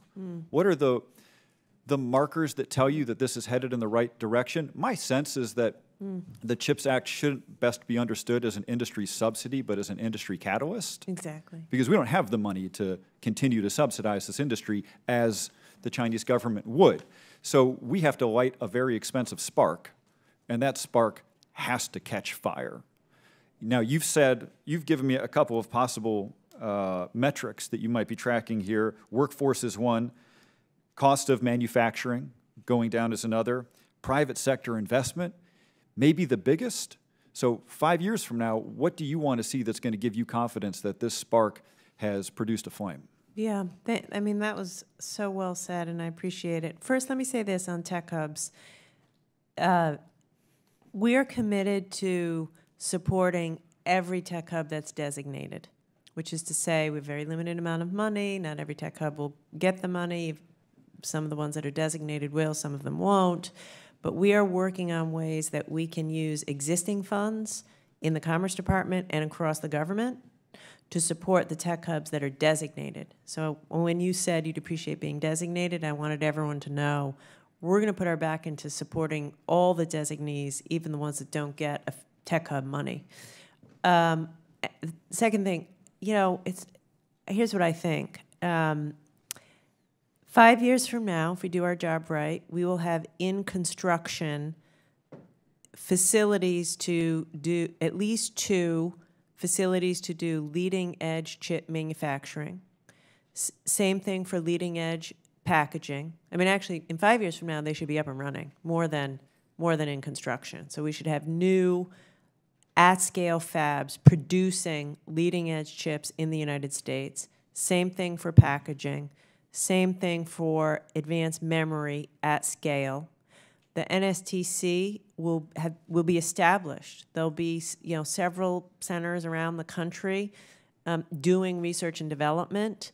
We'll have a fund established to make investments in smaller companies, and we'll have 1 or more manufacturing USAs up and running. So I think that the 5-year mark is a really important mark because it's the time that these fabs should be coming online, and we should be making these chips at scale. The last thing I'll say is if we do our job right with all of the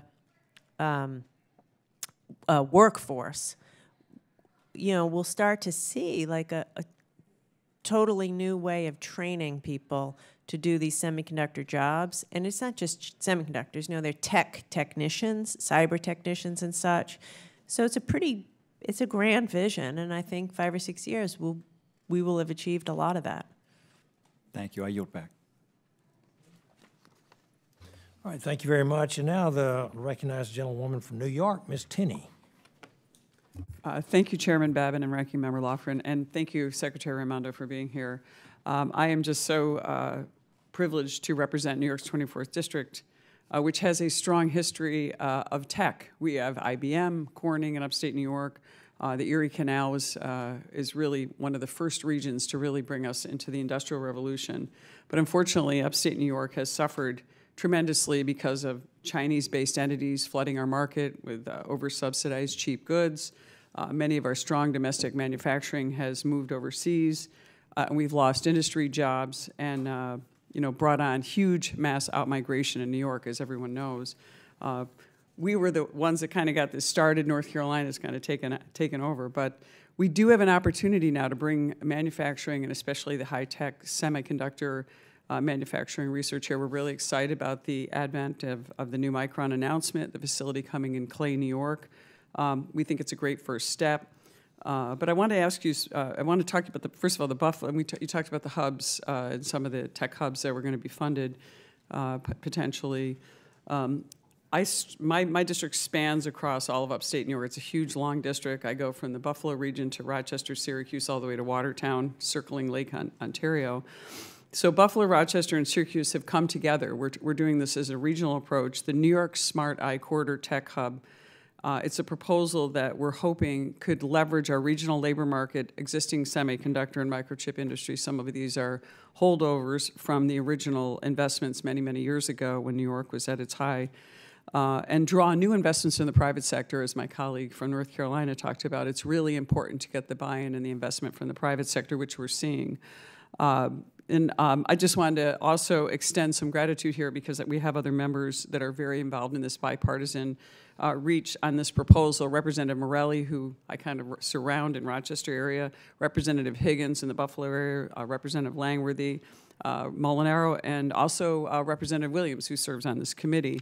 But my question for you is, are you aware of the New York Smart Eye Corridor Tech Hub proposal that has been, are you specifically aware of it, has been Yes, indicated? I am aware of it. I know you're taking that regional approach to all come together. As I said before, we have hundreds of applications. All of them are quite excellent. So we're going through them now, and we'll make announcements pretty shortly this fall. Okay, so the Phase 2 Tech Hub notice of funding opportunities are going out. Is there still a plan, or is there an update on Phase 2 Tech Hub NOFO? Is that going to be released as well? This fall, yes. Okay. Let me ask you something. Are these going to be contingent on Phase 1 designation? Can we expect Phase 1 Tech Hub designees to be notified as well? Yes. Okay. So what I was saying to Congressman Jackson, we're required by statute to designate at least 20. Okay. And they have to be regionally diverse to make sure that the money doesn't just go to cities, rural as well. Mm-hmm. So there'll be designations, and then some will receive like a planning grant, and then a subset will receive a larger grant. But what I was saying is, even if you don't get the larger grant, but you're designated, we're committed to providing as much government support as we can to all the designees through, say, other commerce money or other money in the interagency, like the SBA and such. The reality is, we just need more money for these tech hubs. I mean, it was in the CHIPS and Science program, authorized at $10 billion, appropriated at $500 million. And so even the subset of the designees that receive the bigger grants, I can tell you this. We have a merit-based team. They're going to go through to evaluate. All of the ones that are designated are probably worthy for big grants. Like, they're high quality, but we just don't have enough money. Well, we urge you to obviously choose our tech hub, but we appreciate your testimony and hard work. We think we put together a great team of bipartisan effort, and really just grateful to all the representatives in upstate New York for coming back, because we were once the champions of industry and innovation, and we need to come back, and we have a great opportunity with this huge investment coming from Micron. So we appreciate your testimony. My time has run out, but thank you so much. I hear you. I would say I have heard from more members of Congress on tech hubs than anything else that I've done. It's unbelievable. We protect our turf there. I love it. I love the advocacy. I'd like to recognize a gentlewoman from Ohio, Ms. Sykes. Thank you, Mr. Chair, and thank you for this meeting. And Madam Secretary, really appreciate you being here. I'm going to talk about something different, regional tech hubs. That was a joke. I guess it wasn't funny. Similar to my other colleagues here, would appreciate your full consideration of the regional tech hub from our community that is not based in one of the largest cities in the state. Coming from Ohio's 13th congressional district, we do have a bit of a shadow over us from the larger cities, including Cleveland, Columbus, and Cincinnati.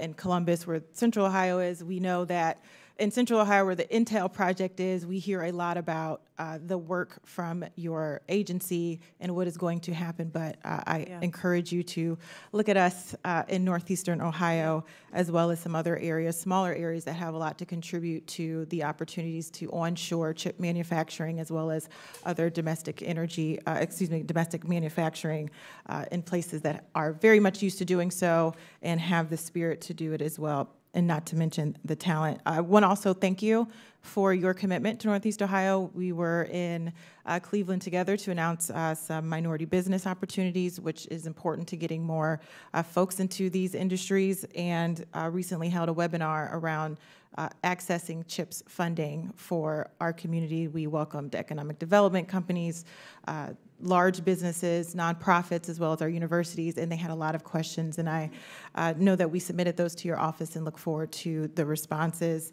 that we get from them. Just really want to hone in on the workforce conversation, because there's not an industry that I've met with that has said that they aren't struggling with the workforce, and certainly in manufacturing and technology, we experience that as well. And want to highlight your comment that childcare is not a social issue, it's a business decision. Thank you for that. But specifically, if you could talk to us about the private businesses and what incentives or encouragement are you sharing with them to make sure we're getting locally based, Ohio-based folks on these Ohio-based projects. Certainly we take pride in the work that we're doing, but we want to make sure that the folks in our communities are accessing them. How are you encouraging, incentivizing, demanding, mandating, if you will, those folks to work with our local employees? Great, excellent, thank you. And it was great to visit with you. I thought we had a great visit. By the way, I just again want to say on tech hubs, I hear what you're saying, and we take that into account. Just because you're in a place that might not be Columbus or might not be, Raleigh, as your colleague said, we're going to take a hard look at the quality of the application, the quality of the technology that's in your community, and, make those merit-based decisions. With respect to your other question, I would say for the CHIPS money, we are requiring every company that applies as part of their application to show us their workforce plan. And I've actually built a team in the CHIPS office who just works with these companies to develop their workforce plans. And the reason I'm doing that is because I got to protect taxpayer money. I cannot give all this money to a company and then have them fail because they can't, find the talent they need to run the fab. And the same thing for childcare. You won't find the talent if you can't hire and retain women.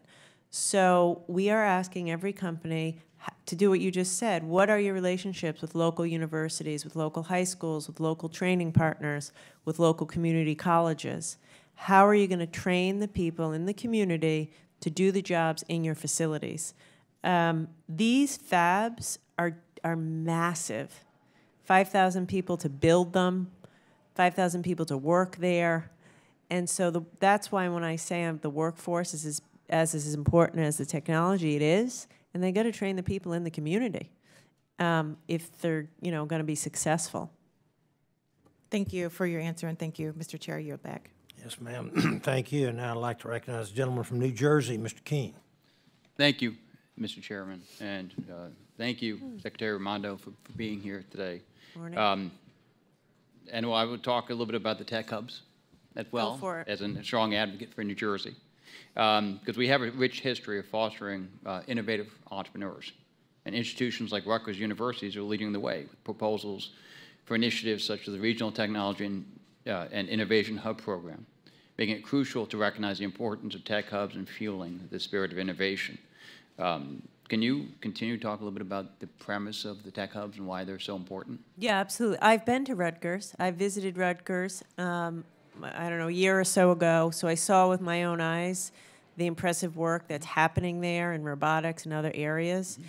And the whole point of the tech hubs, including if you are successful in New Jersey, is to find the next leading edge in innovation in artificial intelligence, quantum, biotech, AI, all of the things that are going to allow America to have a lead in the world.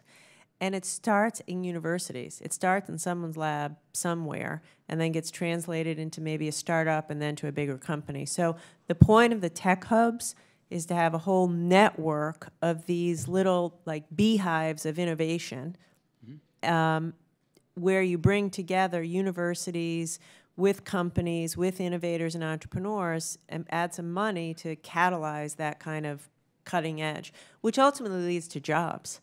You know, like talking New Jersey, think about Bell Labs. Think about all the jobs and innovation that spun out of there. Yes. In my district, I was there in the last couple of weeks. It's amazing, right? I mean, amazing, amazing, amazing. Thousands and thousands of companies and people came out of that. Let's recreate that with tech hubs all across the country. Right. Well, that's why this district that I represent is an innovation and infrastructure district, and continue to have those priorities. We need to continue to find that common ground. Can you talk a little bit about export controls and the importance of how we use export controls in our competition with the PRC? Yeah, so that's the other side of the coin. Tech Hubs is investing in America, export controls. We have to make sure that China doesn't have access to our most cutting-edge technology. Since I've been secretary, we've added over 700 PRC entities to the entity list. More than 1/3 of all the Chinese entities on the list were put there under the Biden administration.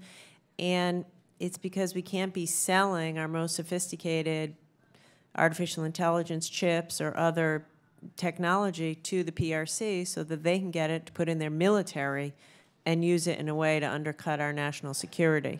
I would say to everyone here, BIS needs more funding. We need more export enforcement agents. We need more tech experts. Like, increasingly, national security is about technology and keeping our edge over China, staying ahead of them. And so we have to control this technology so it doesn't wind up into the Chinese military. Okay. Is there anything that you anticipated my next question, which was what do we need to do as a Congress to ensure that we continue to be on the leading edge of this fight? Yeah, what I just said is that's it. You know, support the budget submission. BIS, once upon a time, wasn't necessarily as important as it might be today. Today, when you think about Chinese military capacity, you think about artificial intelligence, satellites, quantum, data, that's all tech, where America leads. So if you want us to protect that fully and vigorously and enforce that, we do need more resources, more people, and more technical capacity, technical people who work with us. Thank you. I yield back. Okay. Thank you. Thank you very much. I'd like to recognize the gentleman from Florida, Mr. Frost. Thank you, Mr. Chairman, and thank you, Madam Secretary. Neo City is a new and growing 500-acre tech campus just south of my district that has applied to be one of the CHIPS and Science Act's regional technology and innovation hubs. It's a really beautiful project. I really encourage people to check it out. It shows how local government can really think big. Neo City includes Skywater Technology, a chip packaging facility set to quadruple its workforce in the next 2 years, and workforce development programs through Neo City Academy High School and 2 colleges in my district, Valencia College and the University of Central Florida. Madam Secretary, when selecting regional hubs, how is the Department of Commerce's Economic Development Administration taking into consideration local education and workforce development capacity, especially when the U.S. semiconductor industry has a worker shortage that can be filled by locally grown talent? Yes, thank you, Congressman. I'm not familiar with that particular application. I will go learn about it. But it sounds like exactly the kind of thing we're trying to incentivize, which is what you said. Bring in the high schools, bring in the community colleges, bring in the research universities, bring in the big companies like Skywater, and focus on an area of technology where you can go from excellent to world class. I do want to make that point, especially since Tech Hubs is so competitive. We're not trying to invest in places. This is a national security program. We want to advance the frontier of technology. So we're not going to go for places that that are distressed or that are, you know, pretty good on the technology. We want to go for places that are excellent on the technology, make a big investment where they can be world leading in that technology. But anyway, the workforce piece of it, in some ways, is the whole game. You need the people to work. So it'll be the merit-based process. The criteria leans heavily on the workforce component. Okay, gotcha. Yeah, and definitely suggest checking out Neo City. I got to visit the campus. It's a huge project that'll include housing, companies. The school is right next to one of the companies where students get to go over there and learn about it. It's really, I think, going to provide a good model for how we can grow local talent. The massive investments of President Biden's CHIPS and Science Act will set the tone for what the domestic semiconductor industry looks like for years to come. And so we have the opportunity now to create an industry that prioritizes worker safety and well-being. We've had some great conversations with the AFL-CIO. It seems like companies are saying new jobs won't necessarily be union jobs, and there's a want for substantial ongoing collaboration with unions, the Commerce Department, and these companies to ensure labor standards are enforced. What steps has Commerce taken to prevent a race to the bottom in terms of labor and the fact that there's competition with overseas semiconductor manufacturers? Yeah. So as I said, we're never going to mandate to a company. There's Davis-Bacon's in the statute for the building of the facility, but these companies are going to have to make their own decisions with respect to the workers in the facility. That being said, this administration cares deeply about high labor standards and workplace conditions, safety, and wages. So we're having every company that's applied to give us their workforce plan, and we're going to work on that with them to make sure that they have, high quality, well-compensated workforce to do the job. I see that as a taxpayer protection. They need a workforce who can, get the job done. Yeah. Thank you so much. I yield back. Thank you. Now I'd like to recognize the gentleman from Alabama, Mr. Strong. Thank you, Chairman Babin and Secretary Raimondo, for your time today. Secretary, your department works to ensure U.S. leadership in critical technologies such as artificial intelligence. This leadership depends on the nation's ability to bring advanced packaging onshore. Advanced packaging combines the fastest logic chips, specifically GPUs, and high bandwidth memory chips in certain design configurations, allowing the optional language, training, and inference techniques at the heart of AI. Do you have a good sense of which applicants or types of applicants best meet the advanced packaging needs? We do. We do. As I said, we've had 400 statements of interest, some including leading-edge packaging, and it is part of our strategy to incentivize packaging, because we want to have at least a couple of leading-edge packaging investments in the U.S. as a result of this. Since there's virtually no packaging done in the U.S., do you feel confident in the discussions with these few companies that work on advanced packaging that you can strike a deal and bring these technologies to the U.S.? I do. In August, the Commerce Department announced that in the year since the CHIPS Act was signed into law, that the CHIPS Program Office has received more than 460 statements of interest for projects in 42 states. Over August recess, I had the opportunity to visit with large chemical manufacturers in North Alabama who are exploring expansion to support new semiconductor manufacturing because of the CHIPS Act. While significant attention has been given to large fabrication projects announced in states such as California, Arizona, New York, and Ohio, is it important that projects in states like Alabama, where there is currently no significant presence of chip manufacturers, are given fair consideration? Can you specifically describe the CHIPS Program Office's efforts so far to ensure that the CHIPS Act is implemented as a national program with opportunities for states like mine that also want to play a critical role in the domestic semiconductor supply chain? Yes, I can absolutely assure you of that. Listen, this is completely merit-based. There are no states or projects that have any advantages over any other. It's based upon who can help us hit our the mission of the program, which we've identified in a paper which we put out earlier this year. I'll say of the $39 billion, we've said that $10 billion will be invested in mature node chips and also supply chain companies, which would include chemical companies like the one you're talking about. So we would encourage them to apply, and I promise you they'll get a really hard look. Thank you, Secretary. North Alabama is home to a variety of space-based technology research and development companies, as well as NASA's Marshall Space Flight Center. Both commercial companies and civil space organizations recognize the potential of utilizing microgravity as an environment to make smaller chips. Can you speak to the Department of Commerce's interest in ensuring that the regulations implementing the CHIPS Act directly acknowledges and supports the future of this important work in space? Yes, it's a component. Although it sounds crazy to say that $39 billion is not enough money, we can't do everything, and these are massive projects.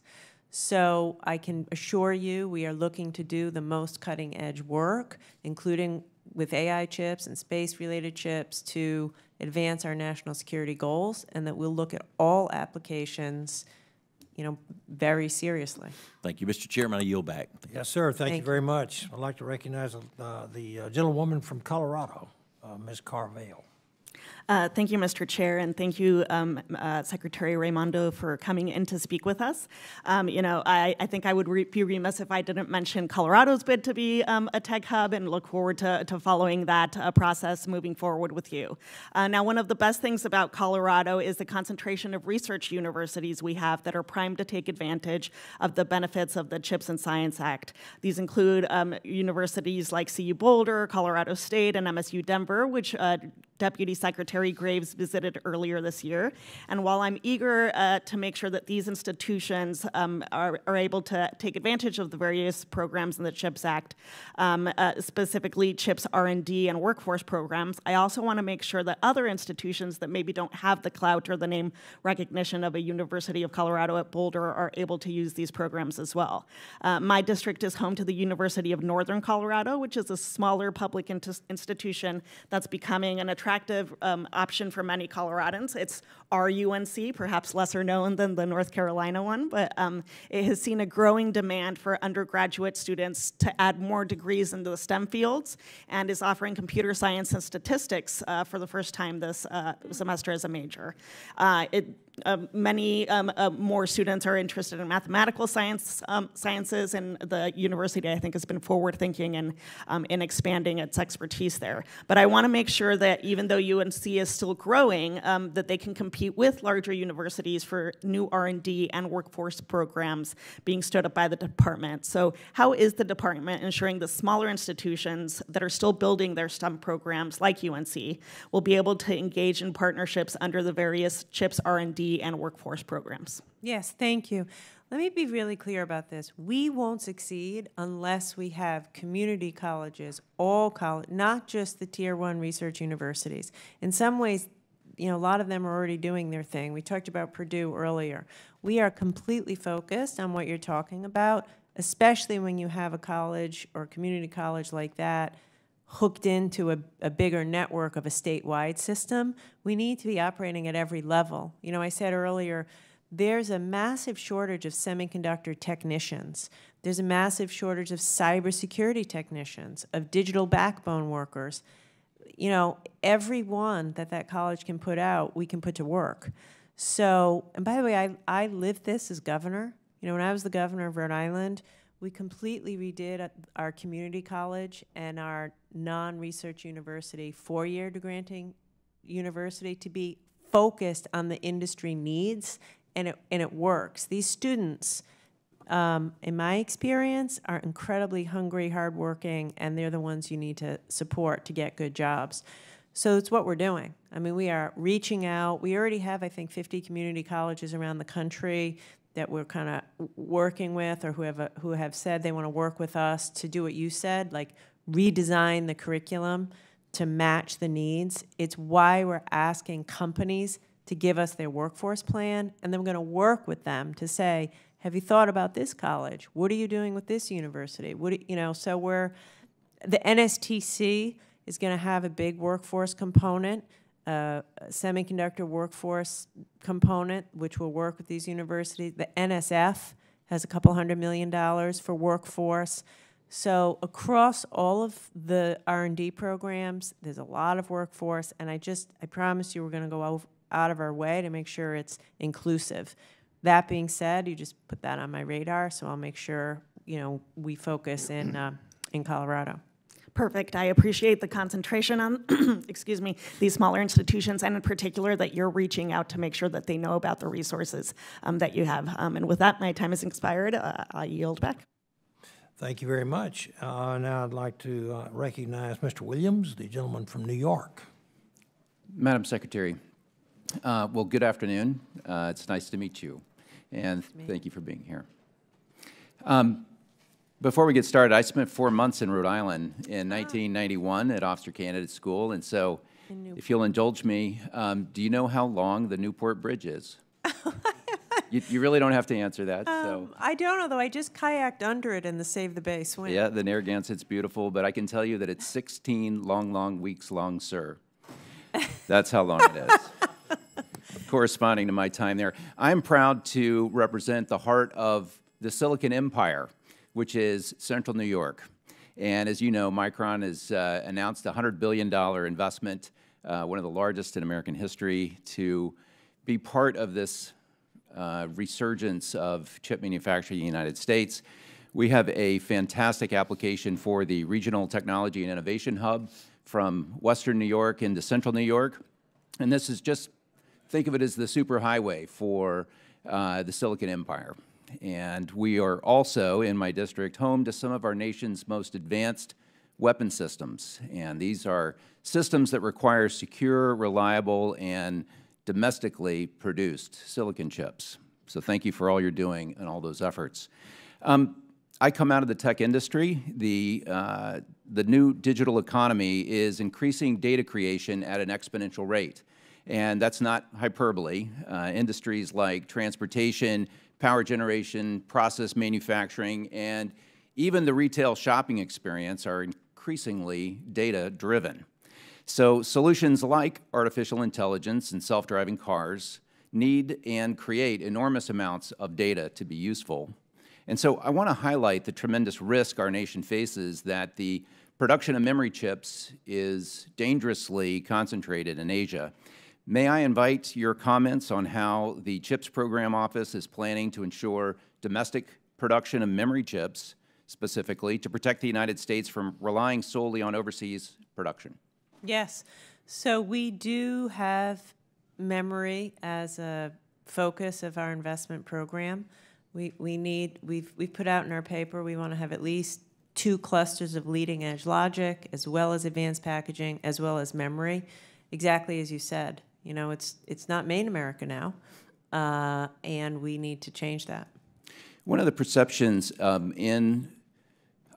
think for the layperson is often focused on the logic portion of silicon chips. We think about these advanced processors, but in this data-driven world, the ability to write into and out of quickly, to store vast amounts of storage, as we all know, on our phones, is increasingly sort of taking over the helm of chips and a central focus of chips. Are there any positive developments in memory chip manufacturing that you're aware of that you would draw attention to, beyond the announcement, for example, of Micron? Is there any other action or activity going on in memory chip in the United States running through your office? That's the primary one. I mean, as you well know, there's only really 3. There's 2 Korean companies, Samsung and Hynix, and then Micron. And we are interested, and right now, as you say, there's no really like most advanced memory made in America, which is something that we need to, remedy through investing in this program. And urgently, and at scale, I might add. And at scale. Yeah, I agree. Great. Thank you for your time. Thank you. I yield back. Thank you, and now I'd like to recognize the gentlewoman from Pennsylvania, Ms. Lee. Thank you, Mr. Chairman, and thank you, Secretary Raimundo, for honoring this committee's invitation to be here today. Morning. I'm proud that the EDA has a robust and positive working relationship with the Southwestern Pennsylvania Commission. I commend EDA's commitment to equity as a top priority in their grants and programs, as the administration encourages its grantees throughout the country to develop initiatives that present new ideas and creative approaches to advance economic prosperity in distressed communities. NIST has been vital in advancing U.S. innovation and competitiveness. As someone who likes cold hard facts, NIST work directly impacts the daily lives of citizens to improve not only physical tangibles like products, services, and infrastructures, but also improve our quality of life and standard of living. As a proud representative of Western Pennsylvania, my constituents expect us to address their concerns on the implications AI will have on our labor and our workforce.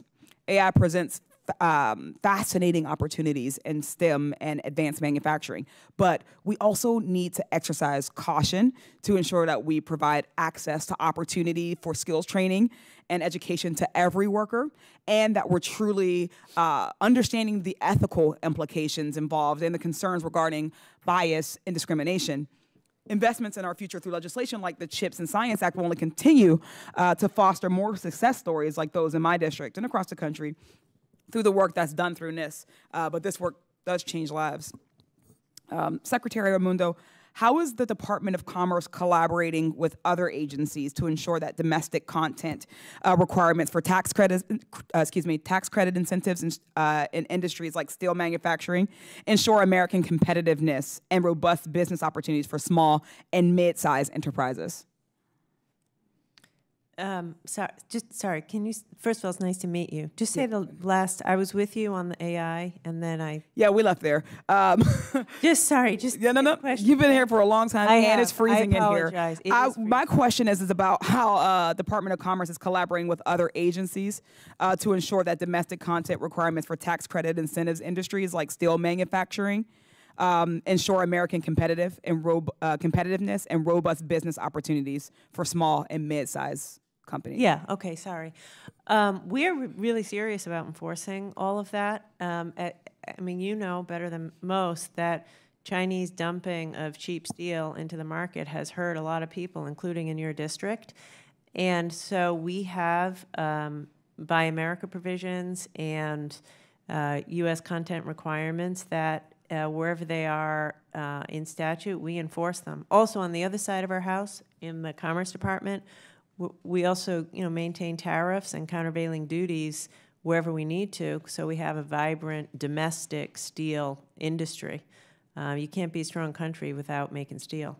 Thank you. And I was going to ask you about Western Pennsylvania's ecosystem for robotics and our autonomy sector, but a lot of folks have been able to actually ask questions about what I was going to say there, so I didn't want to overwhelm you with repetitive questions.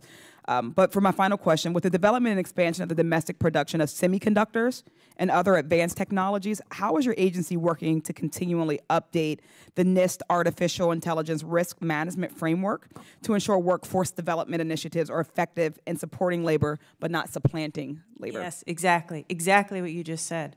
Working with NIST, but also the White House has been working across the interagency to put out other frameworks on the topic you just said, which is how do we deal with the fact that AI is going to change the way we all work, and we have to be there for all workers. Certain jobs will change, but we have to use AI to create jobs, not destroy jobs. For people's jobs will change, but we have to make sure that they are retrained to do different jobs and not left out. Yeah, I thank you for the consideration that the agency will put into AI and workforce, as people, people with disabilities, people who have various concerns will find increasing access to a quality of life, but we do want to make sure that we're prioritizing workers. My time is done, and I yield back. Thank you very much. Now I'd like to recognize the gentleman from Ohio, Mr. Miller. Thank you, Mr. Chairman. And Madam Secretary, thank you for being here today, and thank you for your patience. I know it's been a good bit. You spoke earlier, and you've been ongoingly talk about the importance of increasing opportunities for career and technical education. I could not agree more. So I'm going to dive right in and forgo my monologue. What is the Commerce doing to ensure that CHIPS funding goes to projects that will actually create jobs for Americans?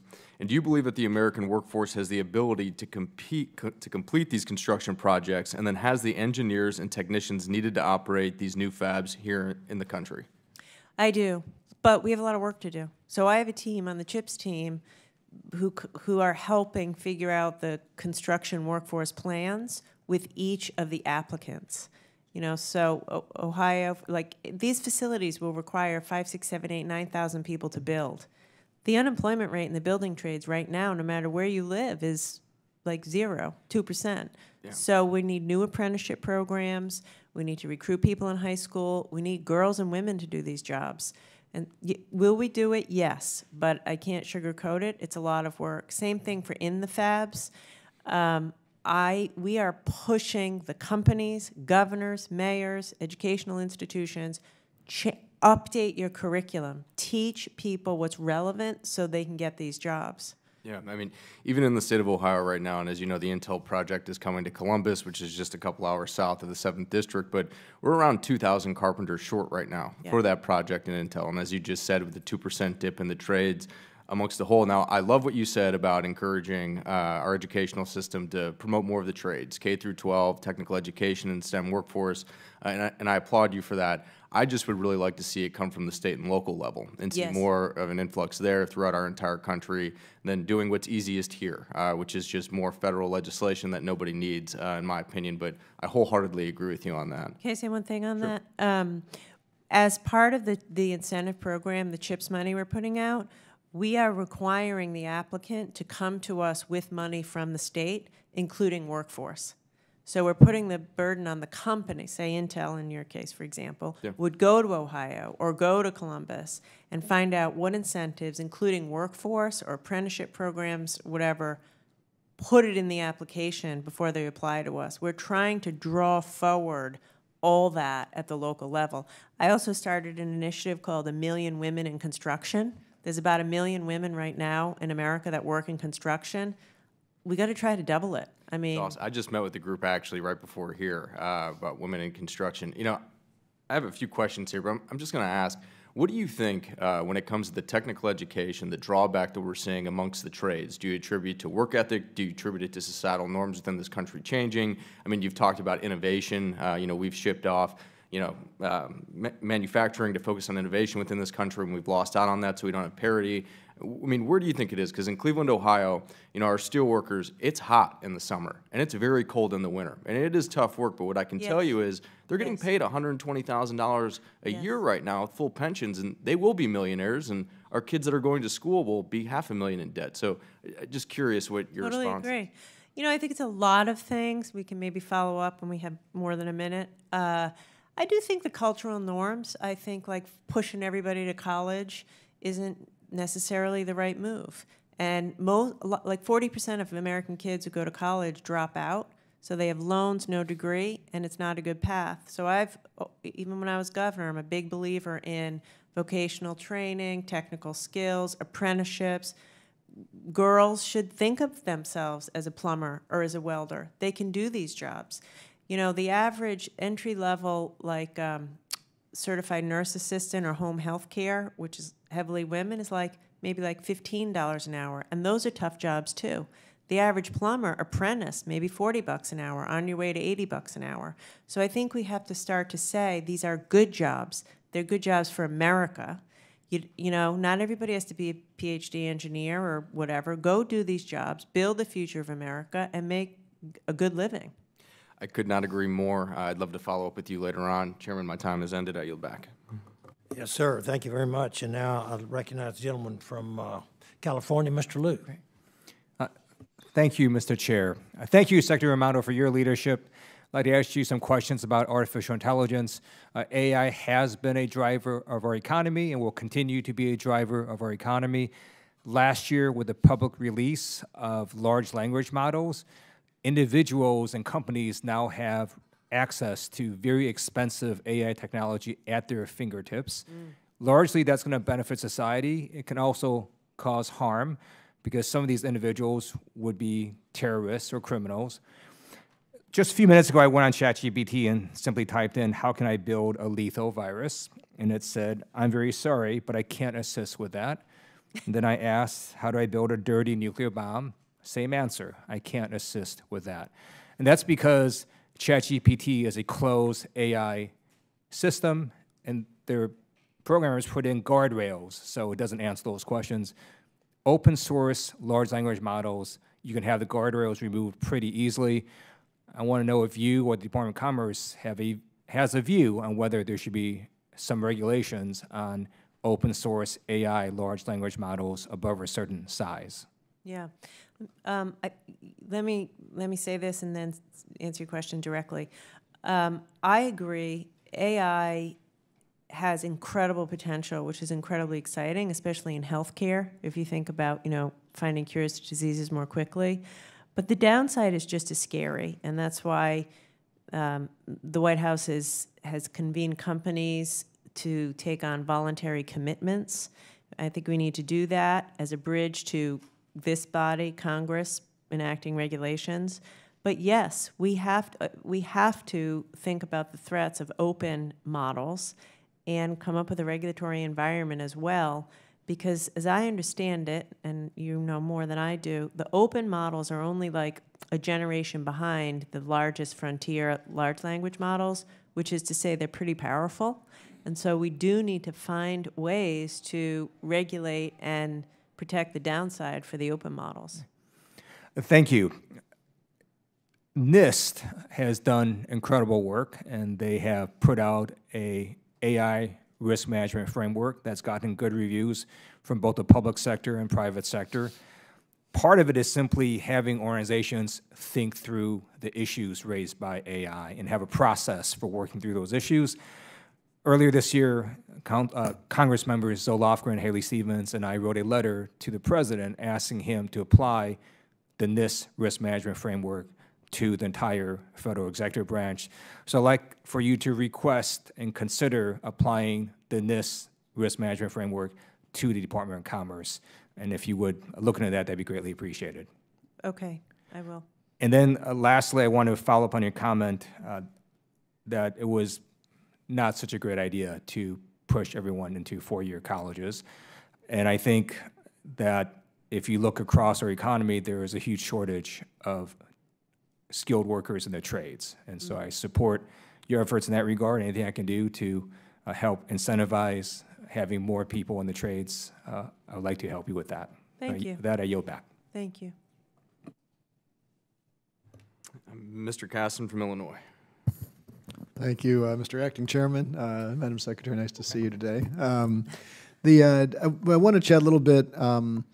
As you know, when we were debating what became the CHIPS and Science Act, our office was concerned about, with this huge amount of money, thankfully, that we're putting in, how do we make sure that those taxpayer money is not going to shareholders through buyback programs, and how do we put those protections in place?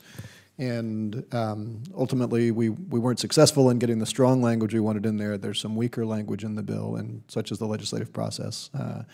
But as a result of that, we had led a letter last February to Michael Schmidt in your office asking basically what could we do administratively to put those stronger protections in. Grateful for a lot of the back and forth we had with your office afterwards, in addition to some of the statements that your office and you personally have made about giving preference to companies that are not going to engage in buybacks. Having said all that, I'm a little bit concerned about your exchange at the start of this hearing with Mr. Babin, saying that if a company, that would not be a prerequisite for funding if a company didn't make those commitments. And so, to my mind, if that's not a prerequisite, that raises the possibility that we may find ourselves in a situation giving money through CHIPS to a company that doesn't need the money, essentially displacing private capital and creating what we were concerned about 2 years ago, that wealth transfers from taxpayers to shareholders. And so I guess my first question for you is, when you say that you will be giving preference, Can you explain mechanically what that means? Is this just a nice to have? How are you actually prioritizing when you make these investments? Yeah. So as you well know, the statute says our money cannot be used for buybacks. So we're going to do everything we can to invest the money in accordance with the statute. What I was saying earlier, I think the question was a version of, can you guarantee you won't give money to a company that does buybacks? And the answer to that is no, we may. But we have a very rigorous system. This is like a lot of back and forth with these companies. They apply, and we have months or weeks of discussion. They need to show us their books, show us their financial plan, show us how much they're investing in research and development, and prove to us that they actually need our money to do whatever it is, that they're doing. So I think of it as like a balance. My #1 job is to hit the national security goals. Also to protect taxpayer money, not use any, get a good deal, not give any company $1 more than they need to hit the mission. And obviously, most important, like to do what the statute says. So it is true that we have a preference for companies that won't do buybacks, mostly because we need them to put every single penny they have into their workforce, into innovation, into R&D. But I can't promise you that a company that does in their business do buybacks or has in the past done buybacks won't receive an incentive grant if we think the business they're in is necessary for our national security and they can't be successful in doing that without an incentive. What enforcement do you have if you do all that, they make the voluntary pledge, and then 2 years from now they violate the pledge? Do you have clawback provisions you're putting in, like legally? Do you have recourse back to that taxpayer money? Yeah, thank you for asking that, because I should have said it before. All of these grants will be sent out in tranches. So let's say XYZ company receives a $2 billion grant. We're not going to wire them $2 billion. They're subject to an investment plan. So you can, get X amount, hit these milestones, get Y amount. If at any point along the way they break any of the conditions, either, depending on what they do, we can claw back money, or they don't get the next installation. Okay. I'm out of time, but would welcome continuing the conversation and yield back. Thank you. The gentleman from California is now recognized. Thank you, Mr. Chair. Thank you, Madam Secretary, for your testimony and your leadership. My district in the San Francisco Bay Area is a hub of the innovation economy, so lots of folks are interested in how chips and science is rolling out. In July, the Semiconductor Industry Association released a study that projected a shortfall of 67,000 workers in the semiconductor industry by 2030.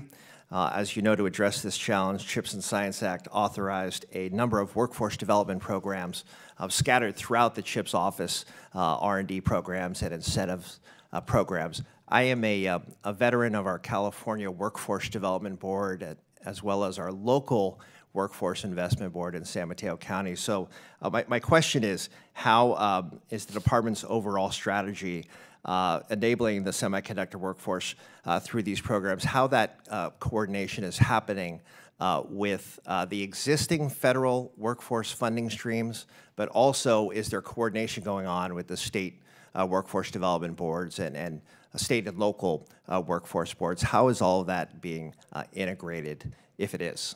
It is.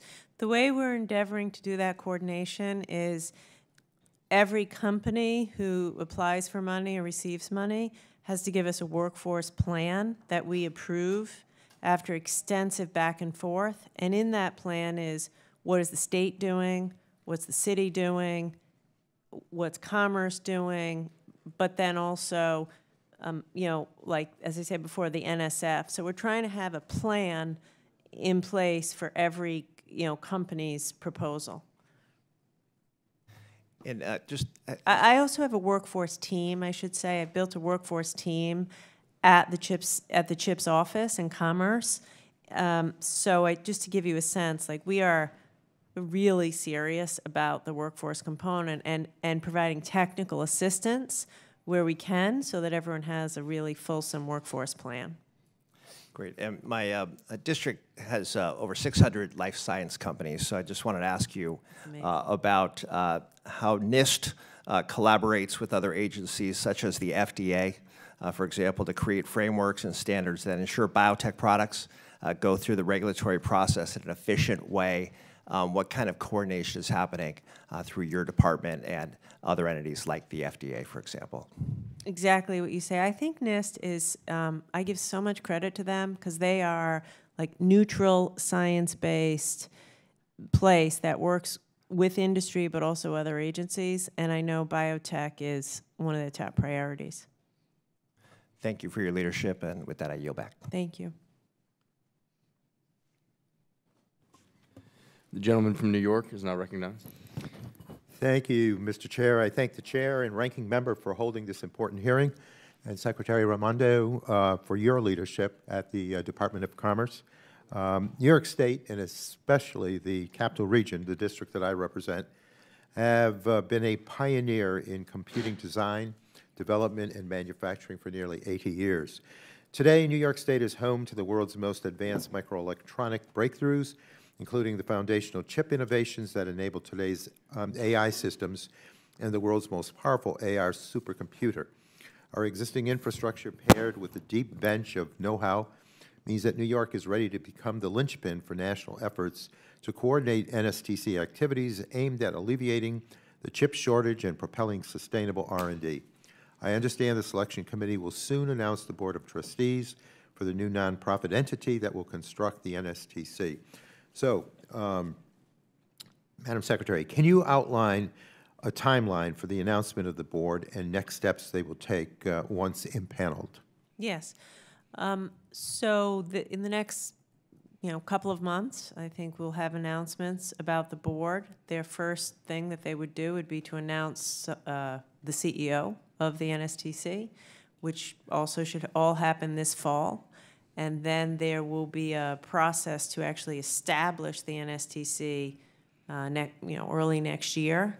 And the decisions around how many locations, et cetera, will all be made, at that time. And can you provide insight on the governance structure that the NSTC will use to operate? So they will have a board. We have a selection committee now that's going to put an initial board in place. That initial board will choose a CEO and then other board members. And then our Department of Commerce will have a agreement with NIST, a research agreement, which similar to what NIST has done for a long time with other entities, which will lay out, how they intend to use the federal money to execute their vision. Thank you. And once the board is selected, how does the department intend to ensure that public-private partnerships drive solutions to the NSTC's grand challenges?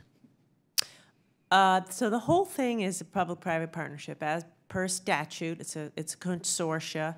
We're committed to making this be a purpose-built, science-based, neutral effort.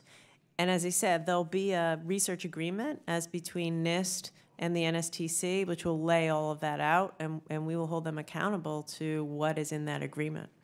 Thank you. And there was a white paper on the NAPMP that was supposed to be issued and has been delayed. Can you share any new or additional information on the timing and scope of the entity?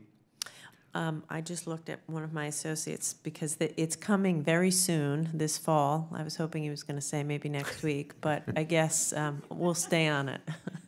Okay, so we'll go with this fall. Yeah. Okay. I have several academic institutions in my district that will be critical to educating and training the workforce needed to support industry demands, as well as conducting the advanced research for the next generation of chip technology. Mm-hmm. Can you provide insight into the department's work across federal agencies to ensure that collaboration with universities will incubate that research and science? That's exactly the plan. We're working with the NSF. We're actually working very well with the DoD across agencies to work with universities. The vision would be that the universities look, someone asked me earlier what success look like in 5 years. In 5 years, it's this seamless back and forth between industry, startups, and universities. So we get the inventions coming out of universities out of the lab and into products we make in America. Okay. Well, again, I thank you for your responses. I thank you for your leadership. And Mr. Chair, I yield back. Thank you. The chair now recognizes himself for 4 minutes. Madam Secretary, I thank you for your time. I may go over some stuff you've already talked about. I'm not sure, but man, they keep us bouncing around here. I'm also chair of the subcommittee for research and technology. So we talk about anything from semiconductors, AI, hypersonics, even did a roundtable on quantum technology. And I kind of want to ask about your trip to China, because China has stated that by 2045, they want to be not only just the economic leader, but militarily, socially, even in space. And from what we're gathering, a lot of it, they're ahead of us. You take quantum technology, I think they spend more than the entire world on developing that. So I'd like to know what you may have found out, if any of that, if there's any evidence of that, they're ahead of us, behind us, beside us, and what you learned there in China. Yeah. So look, I'm as concerned as you are that we can't let them get ahead, and we certainly can't let them get any of our technology to do things that could hurt us. You know, I think that with respect to AI, the U.S. leads the world, and we need to stay there. I also know that, as you say, the Chinese government is putting hundreds and hundreds of billions of dollars into these technologies with the express goal of dominating. So when I was there, I was clear that we don't negotiate when it comes to national security. We don't compromise. And I was clear that we're not going to make any changes to, for example, our export controls, which is what I work on. We're going to continue to vigorously control U.S. technology so they cannot get this technology for their military. And I also was clear that as long as they have this military-civil fusion strategy, where really everything is the military, and they can go into any company and take technology and use it for the military, that means we're going to have to be tougher than ever to control that technology from getting into the hands of their military. It's not that we want to, hold back their economy per se, but we do want to hold back their military, and I was very clear in saying that. Yeah, well, I think we should hold back their economy too. I'm very much America first, which I guess kind of leads me into my next question. I also sit on natural resources. So we've been all over the country talking about critical minerals and the fact that we're down to 3 smelters. China processes 80% of our critical minerals here from what we provide. And as far as Taiwan and semiconductors, we know that China even threatened to withhold critical minerals from them. And I heard you the few minutes I was in here earlier, you were talking about making sure that we bring semiconductors home, and I wholeheartedly agree with you on that. But we have, and this administration has really made a concerted effort, and it's been several administrations, to not allow people to mine here in the States. And I don't understand how you can advocate semiconductors here in this country when China's already shown that they're willing to withhold critical minerals, and we're not willing to mine critical minerals here in our own country. So I can't speak to what's been done in the past, but I do think you're right. You're right. We are dependent on them, and we have to do everything we can to either, mine here or on allied shores. And for my part of it, I'm going to do what I need to do with export controls to hold them back. But when I think about chips, the chip's just one piece of it. It's the raw materials, it's the rare earths, the critical minerals, and we do need a holistic strategy on that. Right, right. All right, I am out of time. I thank you. I want to thank the Secretary for joining us today and the members for their questions. The record will remain open for 10 days for additional comments and written questions from members. This hearing is